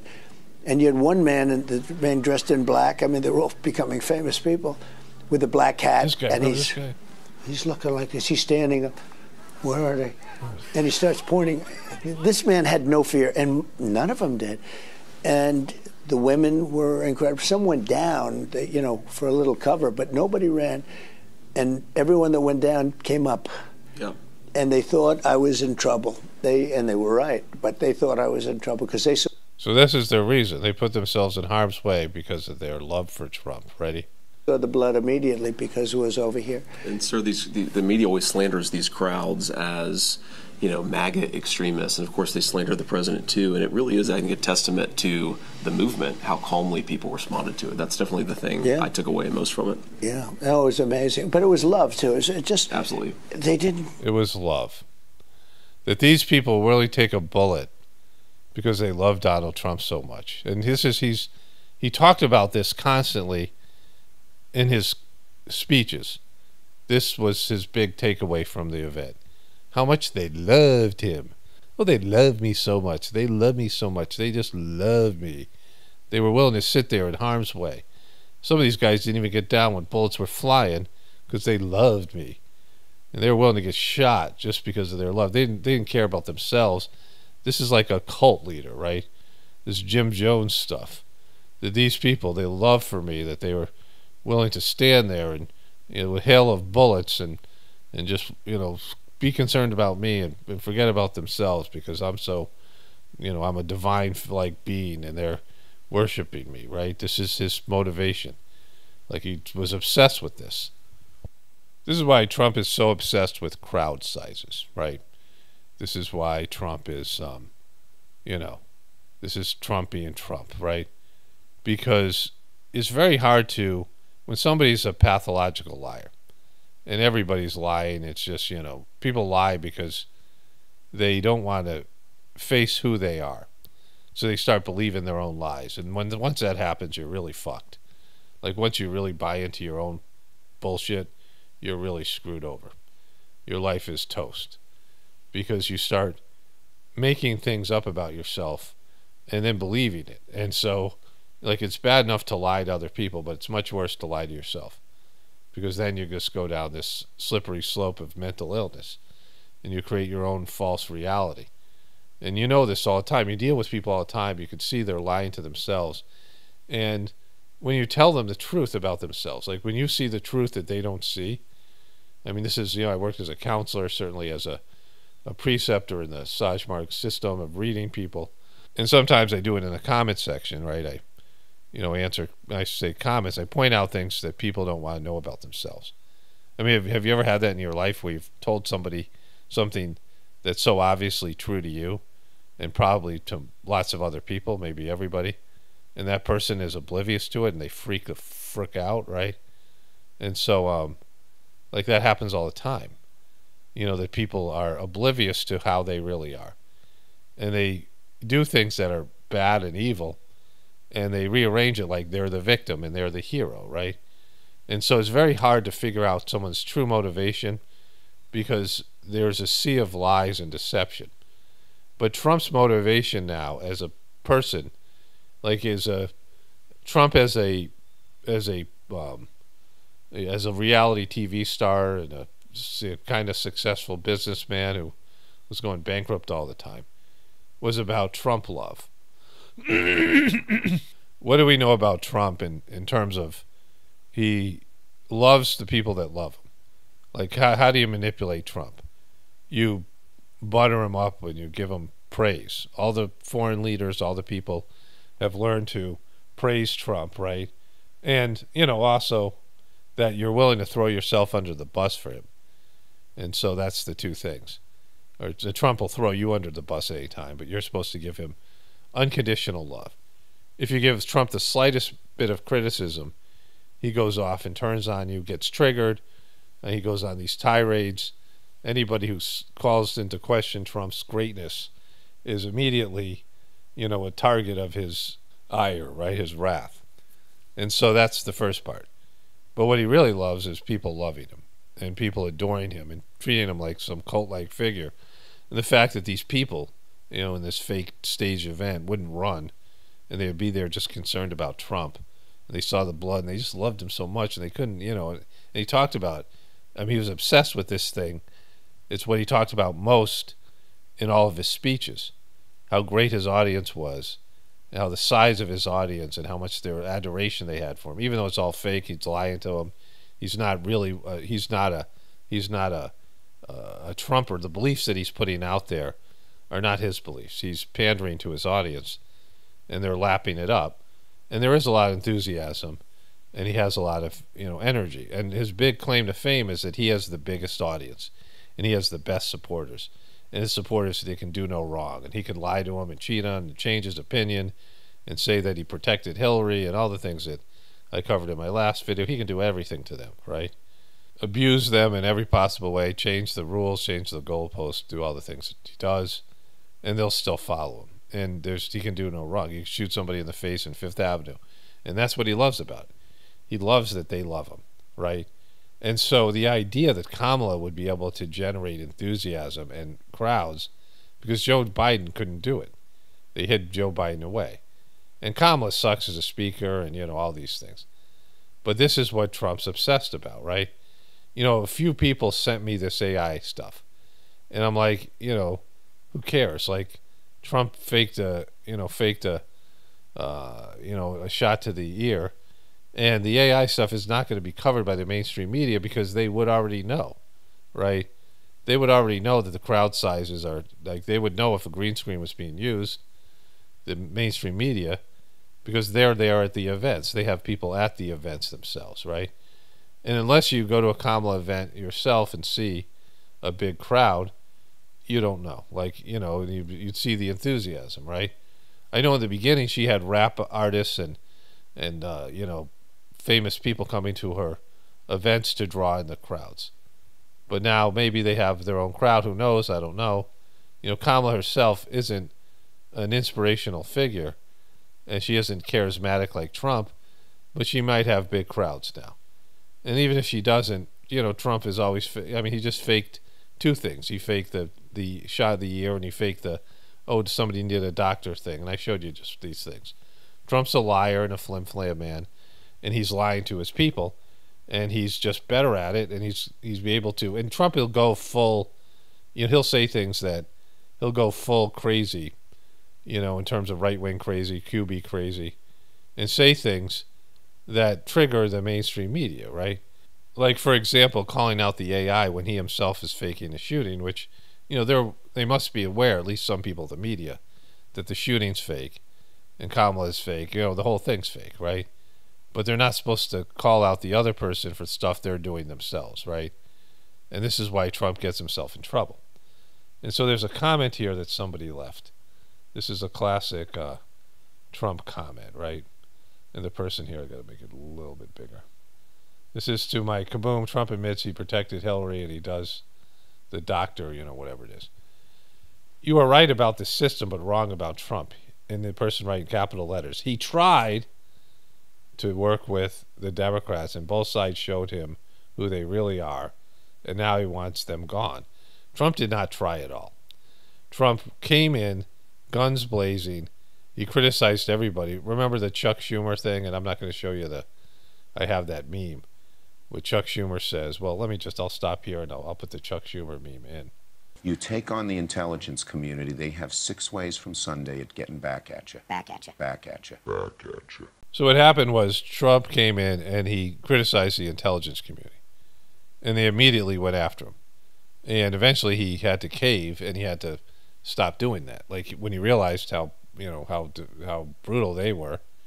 And a lot of this stuff came from him pissing off the intelligence community. He systematically pissed everybody off by going after them when he himself sucks, right? And that's part of the reason the media hates him and everyone hates him. Like you say, all right, Trump derangement syndrome. Well, it isn't because Trump is the good guy and he's the hero and they're attacking him. That he's the savior, he's the Jesus, and he's being persecuted for saving America and making America great again. That's not, it's just not there, right? And so these dopey Trumpers buy into this ridiculous, they should see, they can't see him for who he is. He tried to work with the Democrats and both sides showed him who they really are, and now he wants them gone. I watched it all unfold and I know exactly what's going on. Yeah, you're like really stupid. Like you watch the most, like on the most remedial level, with no critical thinking skills. And the issue here is for all these Trumpers is, what would you do if Trump was fake? What would happen if you couldn't believe in Trump anymore? What would that do to you as a person? It would devastate you. Like, all these Trumpers have tied, the hope and future of America to this guy. And, even after he got exposed with the Operation Warp Speed and on COVID and all these things that happened in the election, and he just completely folded and was worked, and he just showed you who he was, and all their bullshit things of, like how can you have, remember when the Cubies were talking about thousands of sealed indictments and then Trump comes out and says that he could have put Hillary in jail but didn't. He chose not to because she's a part of the club, and the people still don't get it. And I showed you this. I showed this stuff in the video. I showed him, saying this thing about doctor, right? And he says, the person says, the system is a uniparty. They are all buddies. Both sides hate Trump, with the exception of a few people on the right. They could kill him or put him in jail anytime they want. Okay, so there are people on a lower level that hate Trump in the media and politicians. But people running the show, the people I call the controllers, they love Trump. Why do they love him? Why is Trump... He's been the center of the political universe now for 8 years. They usually get called sexual deviants or female dingbats. Their people are for real, but they don't pull any weight ever. The leadership of the GOP play the other side, but still make certain the establishment gets their way because they are the establishment. But if you think Trump isn't going to go in and clean house, you don't understand how they changed him. I do. Yeah, like you understand the most remedial, like you're watching a puppet and you believe in it. And this is what Trump wants. He wants really dopey people like this that are just so desperate. And that's the thing about Trumpers. They're like the most desperate people, right? They're the most desperate of all people. And the Democrats are desperate in their way, but their movement is being pushed forward. The Republicans are, people who are losing their power, white people who are losing their, their hold over America, losing their lifestyle, losing their money, losing their, the culture, losing everything that they grew up with. Older people or people who have accustomed to these type of, America being a certain way, right? They're taking your privileges, right? They said it. You shouldn't have privileges. We're taking them away. They're not rights, they're privileges. And now we're taking them away from you. And they think somebody can save that, and they can't. In fact, Trump is helping them take the stuff away from you. And you don't even see it, right? And so, like, this was it. Like, this is why he cares about Kamala's, crowd size, because he wants dopey people like this, doe-eyed people, who just lap up what he says and, lap up all his fake shit that he does. But he wants to call BS on the other side, when it's all fake, because neither one of these people have any power, and they're all deplorable. Like, they're not even good actors. The characters that they've created here aren't even good characters.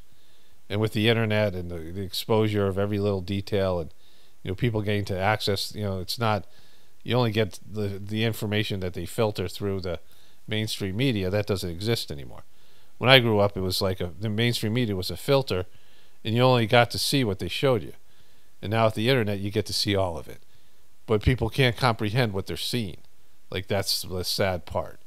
Like, you get all of it, but it's too much for people. Like, now you got to pick out the needle of truth in the hay bale of falsities and lies and disinformation. And so this is Trump. Let's get to this other thing with Elon Musk here. Okay, so Donald J. Trump returned to Twitter. Our economy is shattered. Our border has been erased. We're a nation in decline. Make the American dream affordable again. Make America safe again. Make America great again. So, that was, well, I guess there was an earlier one here. So this was his last tweet here from 2021. Then this was from 2023 with his mugshot. And then he posted this video and this tweet, right? And then, you know, it showed Elon Musk and him coming to all these things. Just look at him going there. Elon Musk looking Elon, Trump looking pointing, and covering his ear where there's no wound. And then they got a little Kamala ad here. East San Francisco radical Kamala Harris. Kamala Harris, my pronouns are she and her. You're considered the most liberal United States senator. Well, actually, the nonpartisan GovTrack has rated you as the most liberal senator. Like what? He's a freaking goober, right? Senator. Do you have any plans to visit the border? We are going to the border. We've been to the border. You haven't been to the border. And I haven't been to Europe. I am in favor.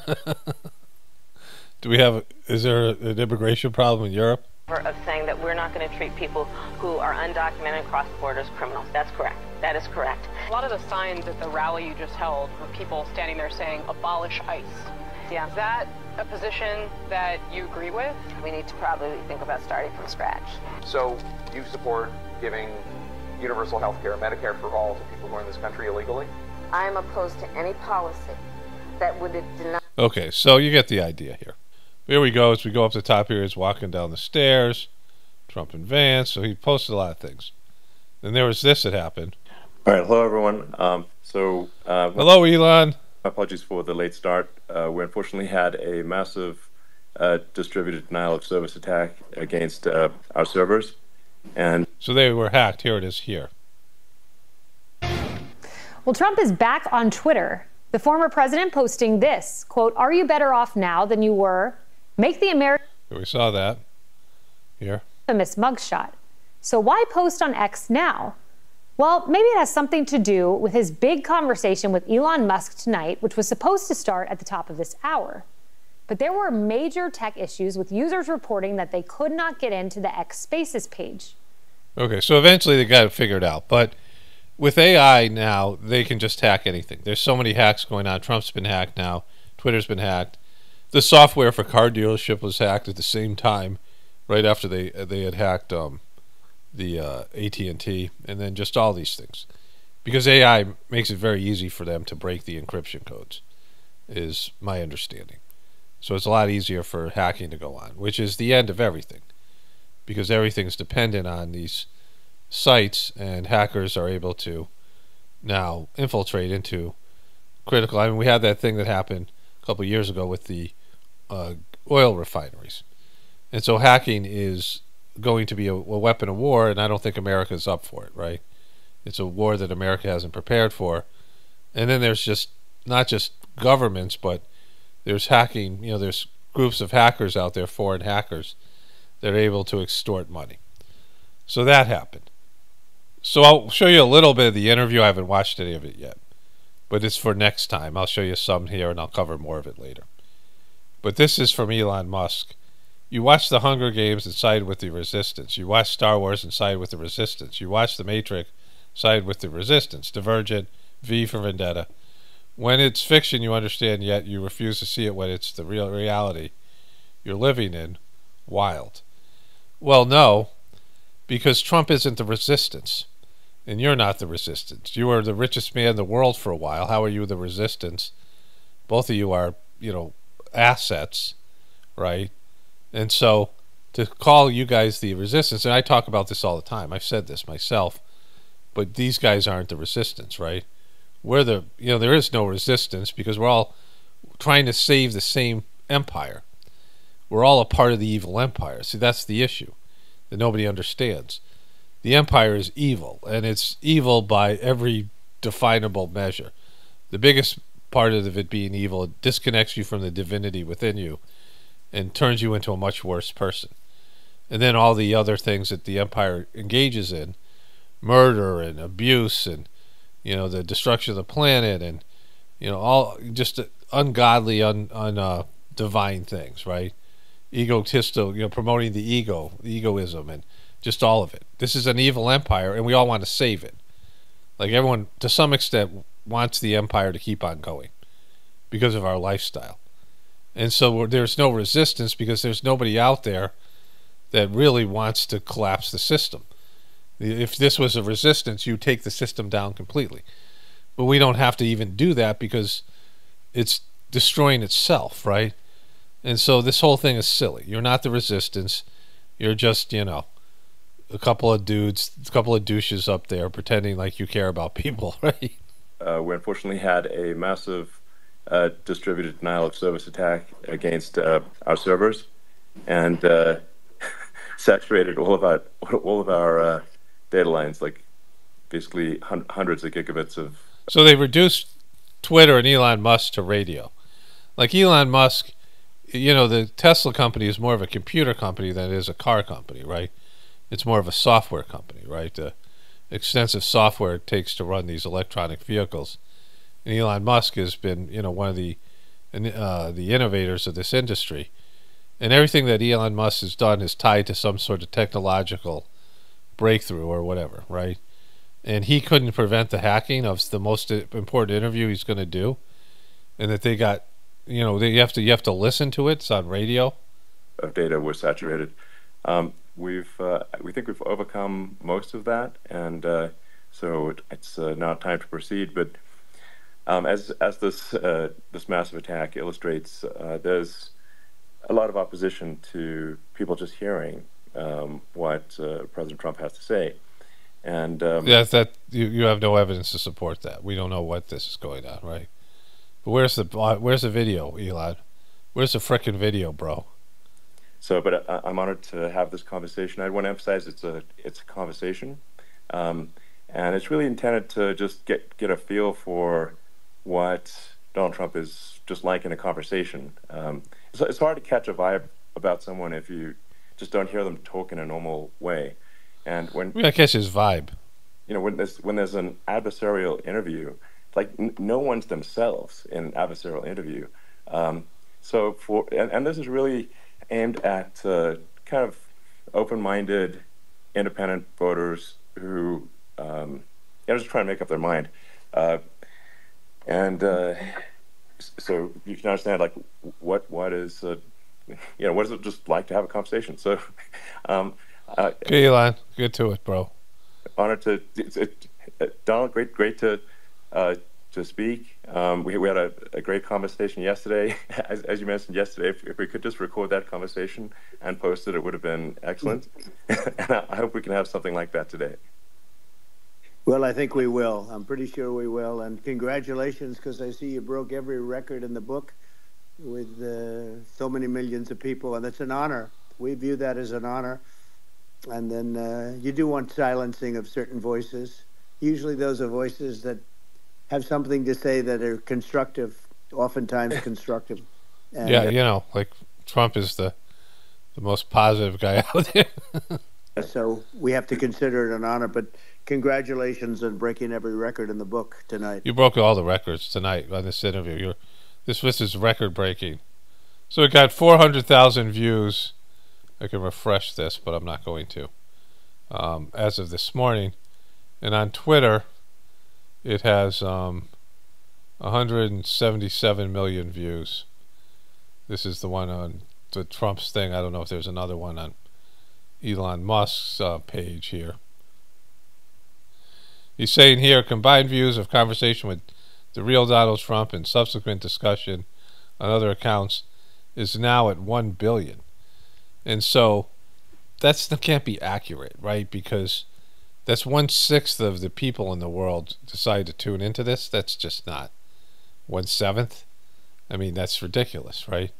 There's only 300 million Americans, and I know half of them didn't listen to this thing. I mean, wouldn't even listen to it, right? And so that's, you know, there's no billion. Like, that's, you talk about inflating an audience. There's no way a billion people listen to this, right? A billion people?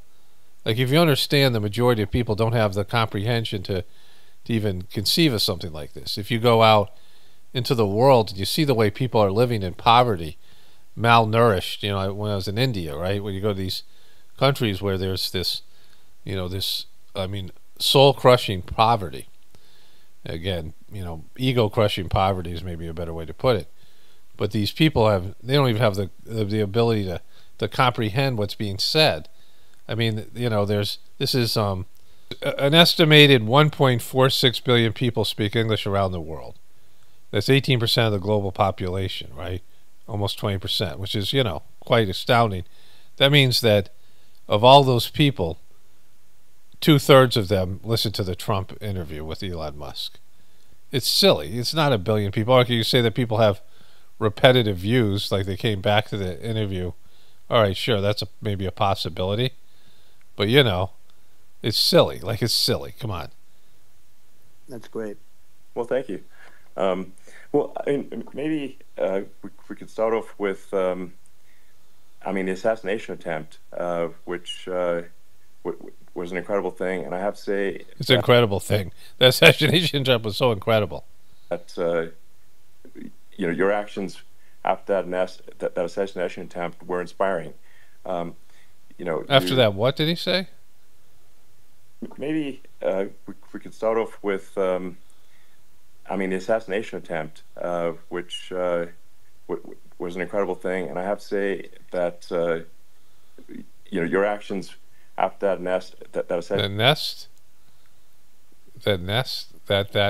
assassination attempt were inspiring. Whatever, that was weird. You, instead of shying away from things, instead of ducking down, you were pumping your fist in the air and saying fight, fight, fight. And I think that's, okay, so that's the stupidest ass shit I've ever heard. So this is Trump from WWE, and this is Trump from pumping his fist in the air and saying fight, fight, fight. Okay, so Trump gets down, right? There's shooting. He touches his ear. He gets on the ground. He's on all fours. And then they pile on. Six big, strong guys pile on Trump. They, Trump made a big deal about this. And so he gets up, and then he's pumping his fist in the air and saying fight, fight, fight, exposing his head. And Elon Musk says that's a good thing. It's not a good thing, right? If there are bullets flying in the air, there's no reason for your head to be in the air. My brother said when they were in Vietnam, they'd be in the foxholes, and they just put their gun above the foxhole and shoot in the direction of the Viet Cong. But, they weren't putting their heads above the foxhole, because you get, that's why they started to do these tunnels and, digging out trenches and things in World War I, because you were below any chance of bullet fire. Of course, then there was mustard gas and, artillery and things. But when bullets are flying, you get down low and you stay there, because it's just a smart thing to do. Like, you're not, defying. I mean, it's not courageous to go and stick your head up when bullets are flying by you. It's stupid. And he's, a guy who's supposed to be so important to the movement. There should be some self-preservation there. And so for Elon Musk to say that this was awesome, let's listen to that again. I missed it the first time. I'm editing now. But, it's silly. Like, this is just silly. It's one of the stupidest things he's ever said, Elon Musk. And he said a bunch of stupid shit, right? Like, you keep your head down because it's just what you're supposed to do. And the Secret Service have a job, and you're putting their lives in danger, and you're, by delaying the process and pausing there and saying fight, fight, fight, that was just performative, right? And Trump is a self-preservation guy. He would never stick his head in the air if there are bullets flying around, if there was a legitimate chance of him getting shot. Trump does not want to die. He doesn't want to die for you or this movement. He knew this. This was fake. He knew it was fake. That's why the Secret Service allowed him to do that, because they can't even be real Secret Service. I don't even know who these guys were, right? The whole thing was WWE the whole way. And Elon Musk buying into this thing. You, instead of shying away from things, instead of ducking down, you were pumping your fist in the air and saying fight, fight, fight. And I think that's, the president of the United States represents America, and I think that is... Oh my God. Like, it was so fake. It was so frickin' fake. This guy's supposed to be smart. I mean, he's obviously a liar. CIA operative. Shill or whatever. But come on. Like, it was so fake. So frickin' fake. That is America. That is strength under fire. And so that's, a big, part of the reason why I was excited to endorse you as the President of the United States. We're going to revisit this. I'm just going to end. They're going to listen to Trump's answer, and they're going to end this thing. For having another term here, is that was just incredibly inspiring. But I mean, what was it like for you? Not pleasant. I have to be honest. I said there was blood. I had more blood. I didn't know I had that much blood. Blood. There was so much blood. There was so much blood. You didn't need blood. We know what the pictures are. Okay, so this was the total amount of blood. There was no blood on his suit, no blood on his collar. This was the blood. This was, the ketchup that he had. No wound here, no visible wound, and there's blood that rolled down his face because they squirted it over here where he was cowering on his knees to a fake shooting while other people were standing up because, maybe they didn't hear a bullet fire, whatever it was that happened there, whether it was CAI stuff or CGI or whatever was happening. The crowd, the reaction. But this is the total amount of blood. Very little blood. And it was dry because it's not leaking down his ear. It's not dripping here on his collar and his shirt. There's his ear, right? No damage here, no nothing, right? There's nothing here. There's no evidence that there was any kind of damage to his ear. No reason for a trip to the hospital, no reason for that giant tampon they put on him, no reason for any of it, right? The giant maxi pad, the whole thing was a joke, a lie, a fraud. A psychological operation. Doctors later told me that the ear is a place that is a very bloody place if you're going to get hit. He didn't need stitches, right? But it's a very bloody place. There's gallons of blood stored in the ear. In this case, it was probably the best alternative you could even think about because it went at the right angle and, I showed you that was impossible from where they're saying the shooter was. Like the whole thing's a lie. There was no miracle shot. There was no miracle head movement. It just didn't happen. Hard hit. It was very, I guess you would say surreal, but it wasn't surreal. I was telling somebody you have instances like this or like a lot less than this where you feel it's a surreal situation. And I never felt that way. I knew immediately that it was a bullet. I knew immediately that it was at the ear. Yeah. And because, it was part of the script.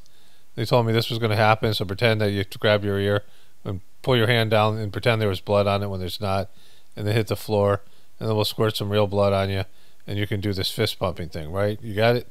Okay, it's very simple. Okay, grab the ear, get down on your knees, get up, pump your fist and say, fight, fight, fight, but don't say the words, just mouth them so that, everyone can see you're saying fight, but, no one's going to hear you say fight. And remember, don't say anything about your shoes. Don't say something stupid like, put my shoes on, or can I get my shoes on, because that's go ahead and do that, because whenever we fake something, there's got to be something with shoes, so go ahead, do the shoe thing. Because it hit very hard, but hit the ear. And I also heard people... Okay, so zero sign of any of that, right? Shout, bullets, bullets, get down, because I moved down pretty nicely, pretty quickly, and we had bullets flying right over my head after I went down, so I'm glad I went down. The bigger miracle was that I was looking in the exact direction of the shooter, and so it hit me. No, you weren't, because the shooter was off to your left, and he shot you in the right ear, which is impossible. An angle that was far less... Because where you were looking, there was a giant chart that you were pushing that was up there, plus the crowd was there, and the shooter didn't have any angle on you, because if he was behind, he would have been behind the billboard in the chart. And so the chart... Destructive than any other angle, so that was the miracle. That was... Yeah. For those people that don't believe in God, I think we got to all start thinking about that. You got to start thinking about it. Don't go too overboard. Don't pray to God or surrender to God or do anything, find God in yourself and, connect with the divinity within you. Don't do anything like that. Just, start believing, because the miracle shot that almost hit the ear. Just, now you got to say, hey, maybe God does exist, because Trump's miracle ear. I'm a believer. Now I'm more of a believer, I think, and a lot of people have said that to me. A lot of great people have said that to me, actually. Okay, so I'm going to go over this again. We'll play this back, this whole thing, because it's just so fake, and I'll have more to say about that. But, this is not a conversation where you're seeing again, a billion people listening to this crap. Come on. It's silly. And, they couldn't even get video, right? I mean, this is like, you've been hacked, bro. Like, did someone ate your lunch? Is that what you're saying? Or you just do this on purpose? So the whole thing. But I want to get to the Olympics, and I got maybe a few more things to get to here. Okay, Tuesday, August 13th here. I'll release this video probably the 14th or Wednesday. And I shot this stuff yesterday. Here's this guy called the Voyager. They dropped from the sky. And this has implications to the next Olympics and the previous Olympics in Los Angeles, but also Tom Cruise. They had some blue and red houses. He was up there on the rooftop. And this was at the end. I didn't know, so I'm going to come back to this later. You see that he's bathed in blue and red here. But he's going to drop down. He's going to do a whole Hollywood thing.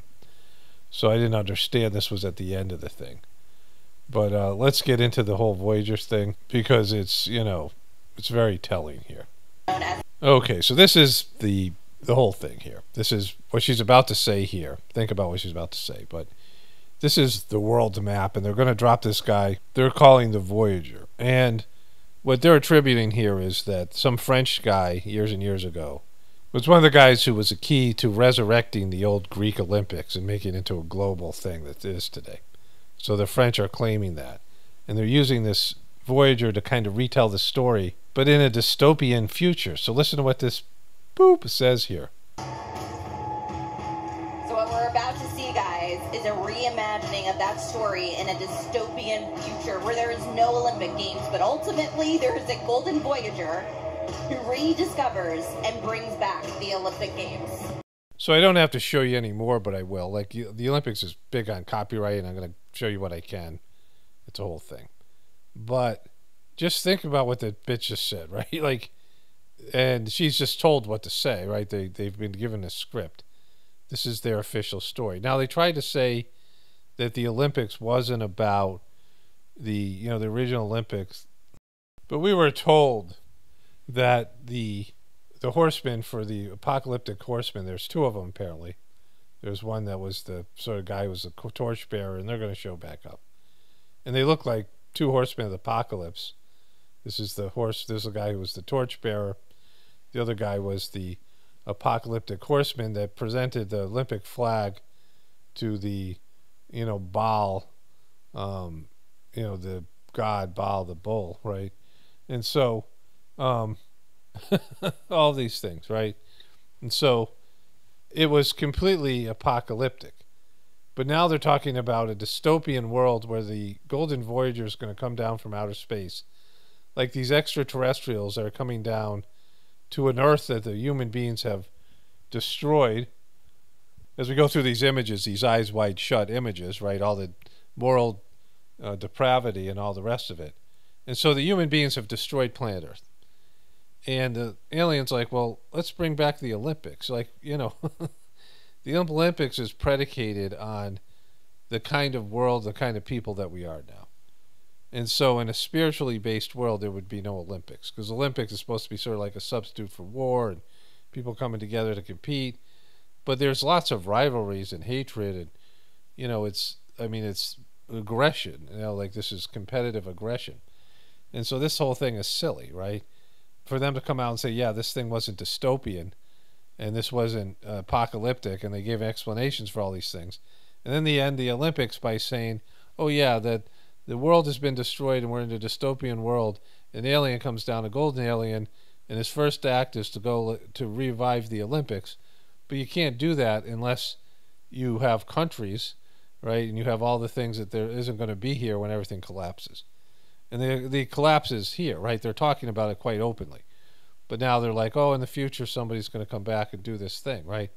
Now, I don't think there's going to be Olympics in 2028. I think this was the last one. But there might be. We'll see what, I might be saying the same thing in 2028 as we see this thing unfolding.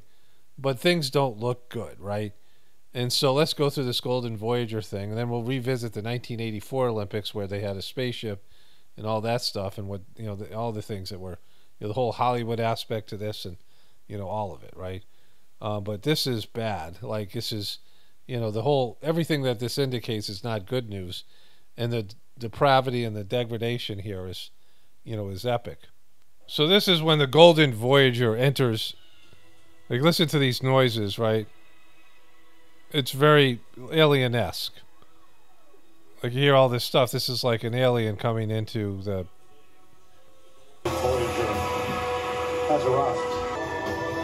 Okay, so you can see all the lights, and, you know, this is a light show, and here's when the Voyager's coming into the stadium, dropping down from the ceiling. It looks very much like the Predator, right? The Predator movie, some sort of golden god, whatever it is, doesn't look benign, right? It doesn't look like it's friendly. So it descends to Earth here, right? It's descending to the dude eventually lands. Interesting position he's coming down on. It looks like a Freemasonic position. And he lands in Africa, right? So there's the whole world, and very oddly shaped, right? And very jagged, very linear, not curved the way the Earth is. Very, you know, it's all lines, and it looks very kind of sharp and jagged. The original Olympic Games and spark a rebirth. You know, they think it's going to be like dystopia with snacks, right? Like dystopia with benefits. Like, no, it's going to be dystopia, right? It's going to be a post-apocalyptic world. And when it happens, you're not going to give a shit about the Olympics. Again, very much looking like the Predator. And so the other thing I should say is there is a great video out there, I think it was by an Indian scientist, called Nature Abhors Metal. And the only metals that don't break down are gold, or rust, or corrode, or eventually break down, are stainless steel, which still has some issues, right? Aluminum, and gold, and copper. And so, all those, you know, copper gets this film on it, right? But nature is always trying to get rid of metals. You know, the age of iron, right? This is the Kali Yuga. And so when aliens came down here, they took gold. Like, there's whatever various space, you know, cosmonaut type of spaceship, right? And aliens came down. Gold was valued, and that's why gold became so valuable. It was used by these extraterrestrials, right? And so, you know, anyways. So the Horseman of the Apocalypse, the Pale Rider, shows up carrying the Greek flag being the flag of the original Olympics. You know, this is the choir going. This takes forever. The Pale Rider's marching from one end, and the other guy here, this guy, the flag bearer, is marching from the other end. And so this guy puts his pole down, and the other guy puts his flag on it, the Greek flag. Just really pretentious and unnecessarily long. And, you know, the Olympics is fun and whatever it is, right? Bad, good, whatever you think about it. But it's not this, right? It's not, you know, there should be no reverence for it. There's nothing spiritual about it, right? There's nothing that's holy or exalted, and, you know, all this pretentious shit they do in these ceremonies, right? It's not, you know, it's okay, right? It's okay. It's good. It's fun. Sports, you know, nothing more, nothing less. Sports is a lot like politics, right? Sports is, especially big time sports, there's so much corruption and competition and, you know, just cheating and just all of it, right? The good, bad, the ugly. And then these creepy guys descend down, and they help the Golden Voyager. They represent all the different events, and they help the Golden Voyager rediscover the Olympics after we've completely fucked the Earth over. Right? Okay, so eventually the guy from France presents the flag to the mayor of L.A., and Simone Biles is there, and Tom Cruise had been all over the Olympics. I was wondering why he was doing there, and he ends up playing a big part here. I got a whole Tom Cruise story I'll tell. I guess we can do that in a second. So he takes the flag through the crowd, and he's being really Tom Cruise-y about it, like over the top, you know. And he gets on he rides a motorcycle real fast. And he gets on a plane like it's Mission Impossible. And then he goes to Hollywood, and he puts up the flag there with the Hollywood, so that, you know, I guess that's, I don't know if that's the sign of Hollywood now. And there are a bunch of like demonic performances, and then at the end of the Olympics, the woman sings, we did it my way, I did it my way. The Frank Sinatra song, you know, the way that France was like, you know, said a big F you, this big fuck you to everybody with their opening ceremony, the closing ceremony. And then they have Billie Eilish and Snoop Dogg and the Red Hot Chili Peppers for some reason. They exhumed all these acts, perform, and for this handover to the LA group. I want to get to the Olympics. Here's Snoop Dogg. You can see here. He's got these Egyptian dogs with the Snoop Dogg braids, and I talked about him being Anubis. Right, he was all over the whole thing. The whole Olympics, he was just everywhere and really annoying, just totally Snoop Dogg in it, right? They're neglecting the fact that Snoop Dogg held a gun out to a clown, some Trump impersonator with a clown mask on and hit bang.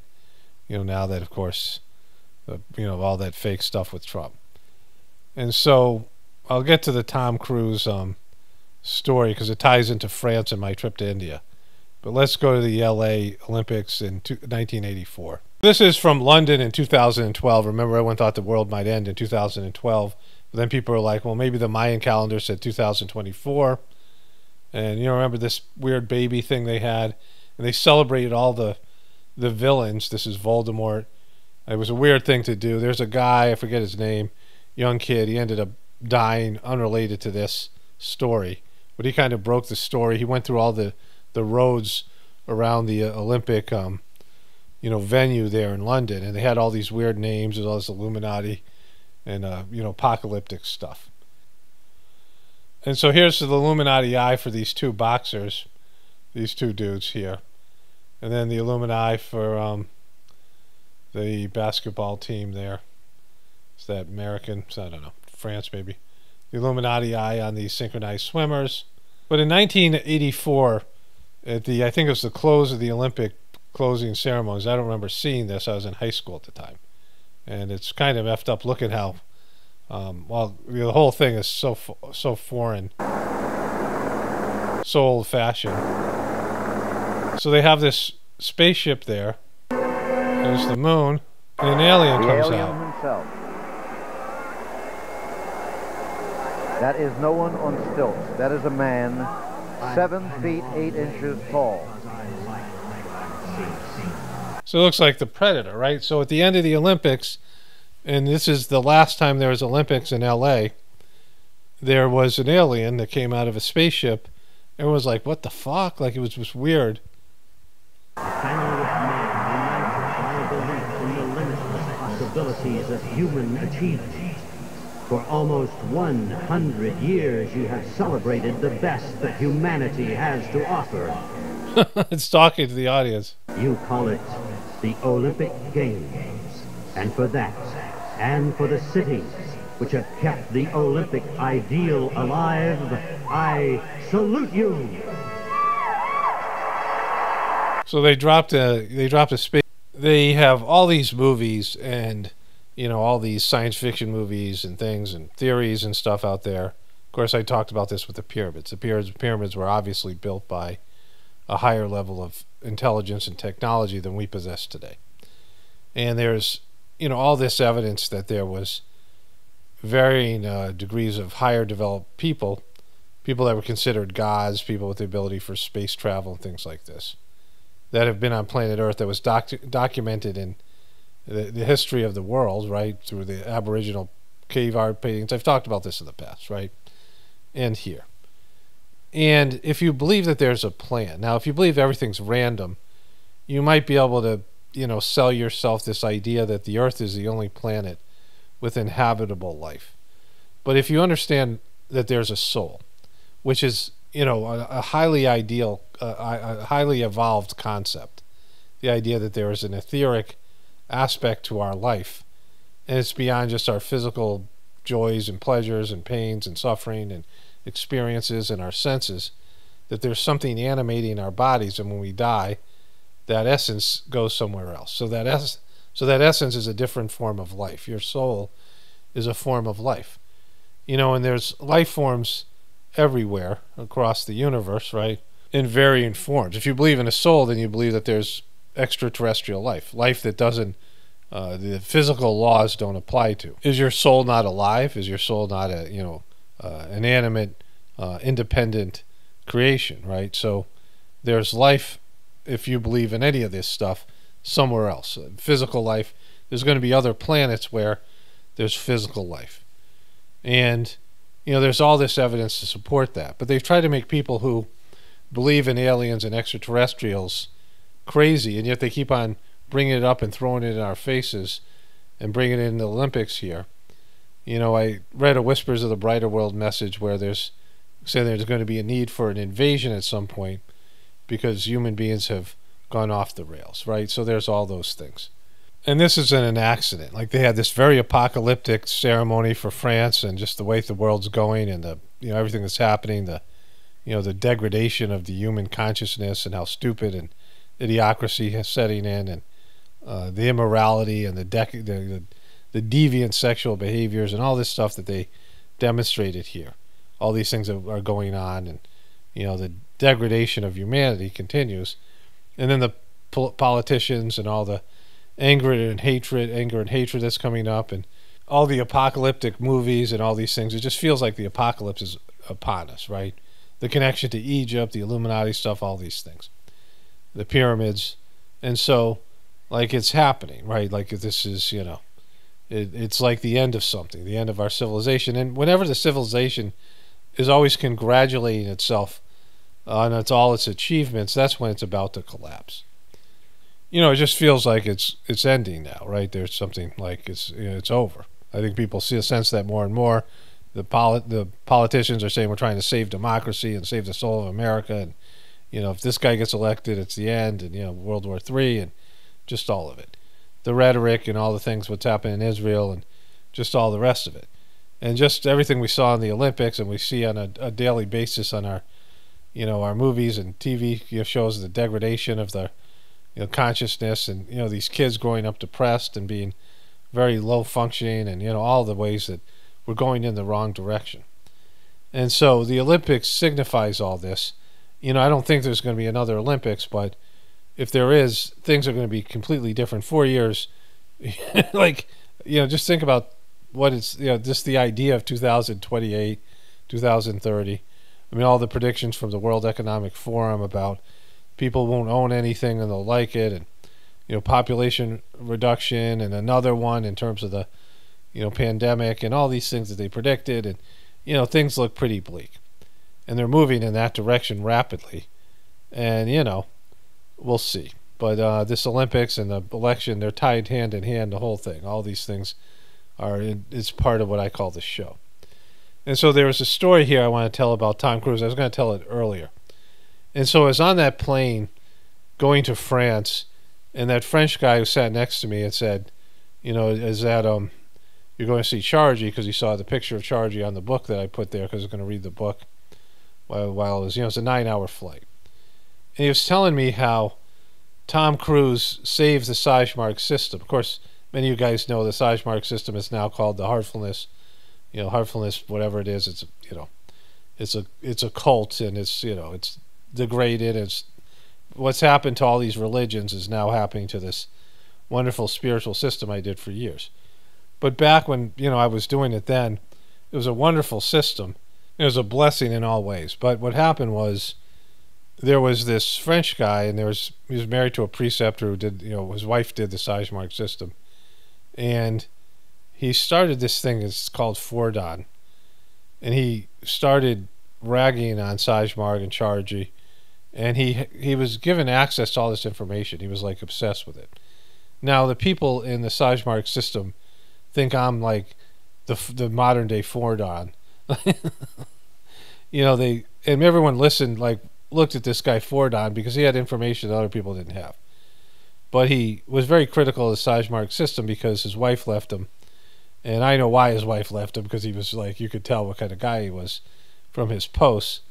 But he blamed his divorce on the Sagemark system, and he got the Sagemark system put on, you know, France was very, because of the immigration issues, had a cult list, and were putting things on cults. And so the guy's telling me this story, right? This guy he's a French guy living in England.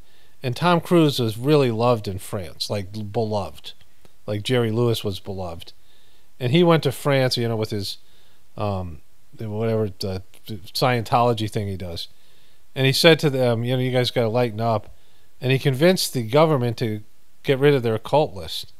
And Sajmark had been on a cult list, and all these people quit because it was on this list. So there's that. So there's a tie into this. I didn't expect that tie-in. When I started talking about that stuff in India, Tom Cruise wasn't going to be a part of this video, but then I saw that he showed up at the, I started doing, looking into it here. But anyways, this is just a big giant mess. The Olympics and the political world, the show is, it's getting interesting, but also it's showing sides of the foundation is cracking, right?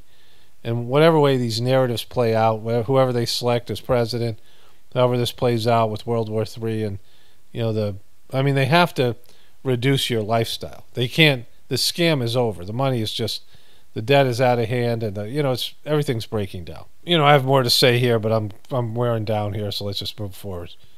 Only spirituality will save this world. It's paramount, definitely important for the apocalypse and the ascension. Everyone have a blessed day and be grateful.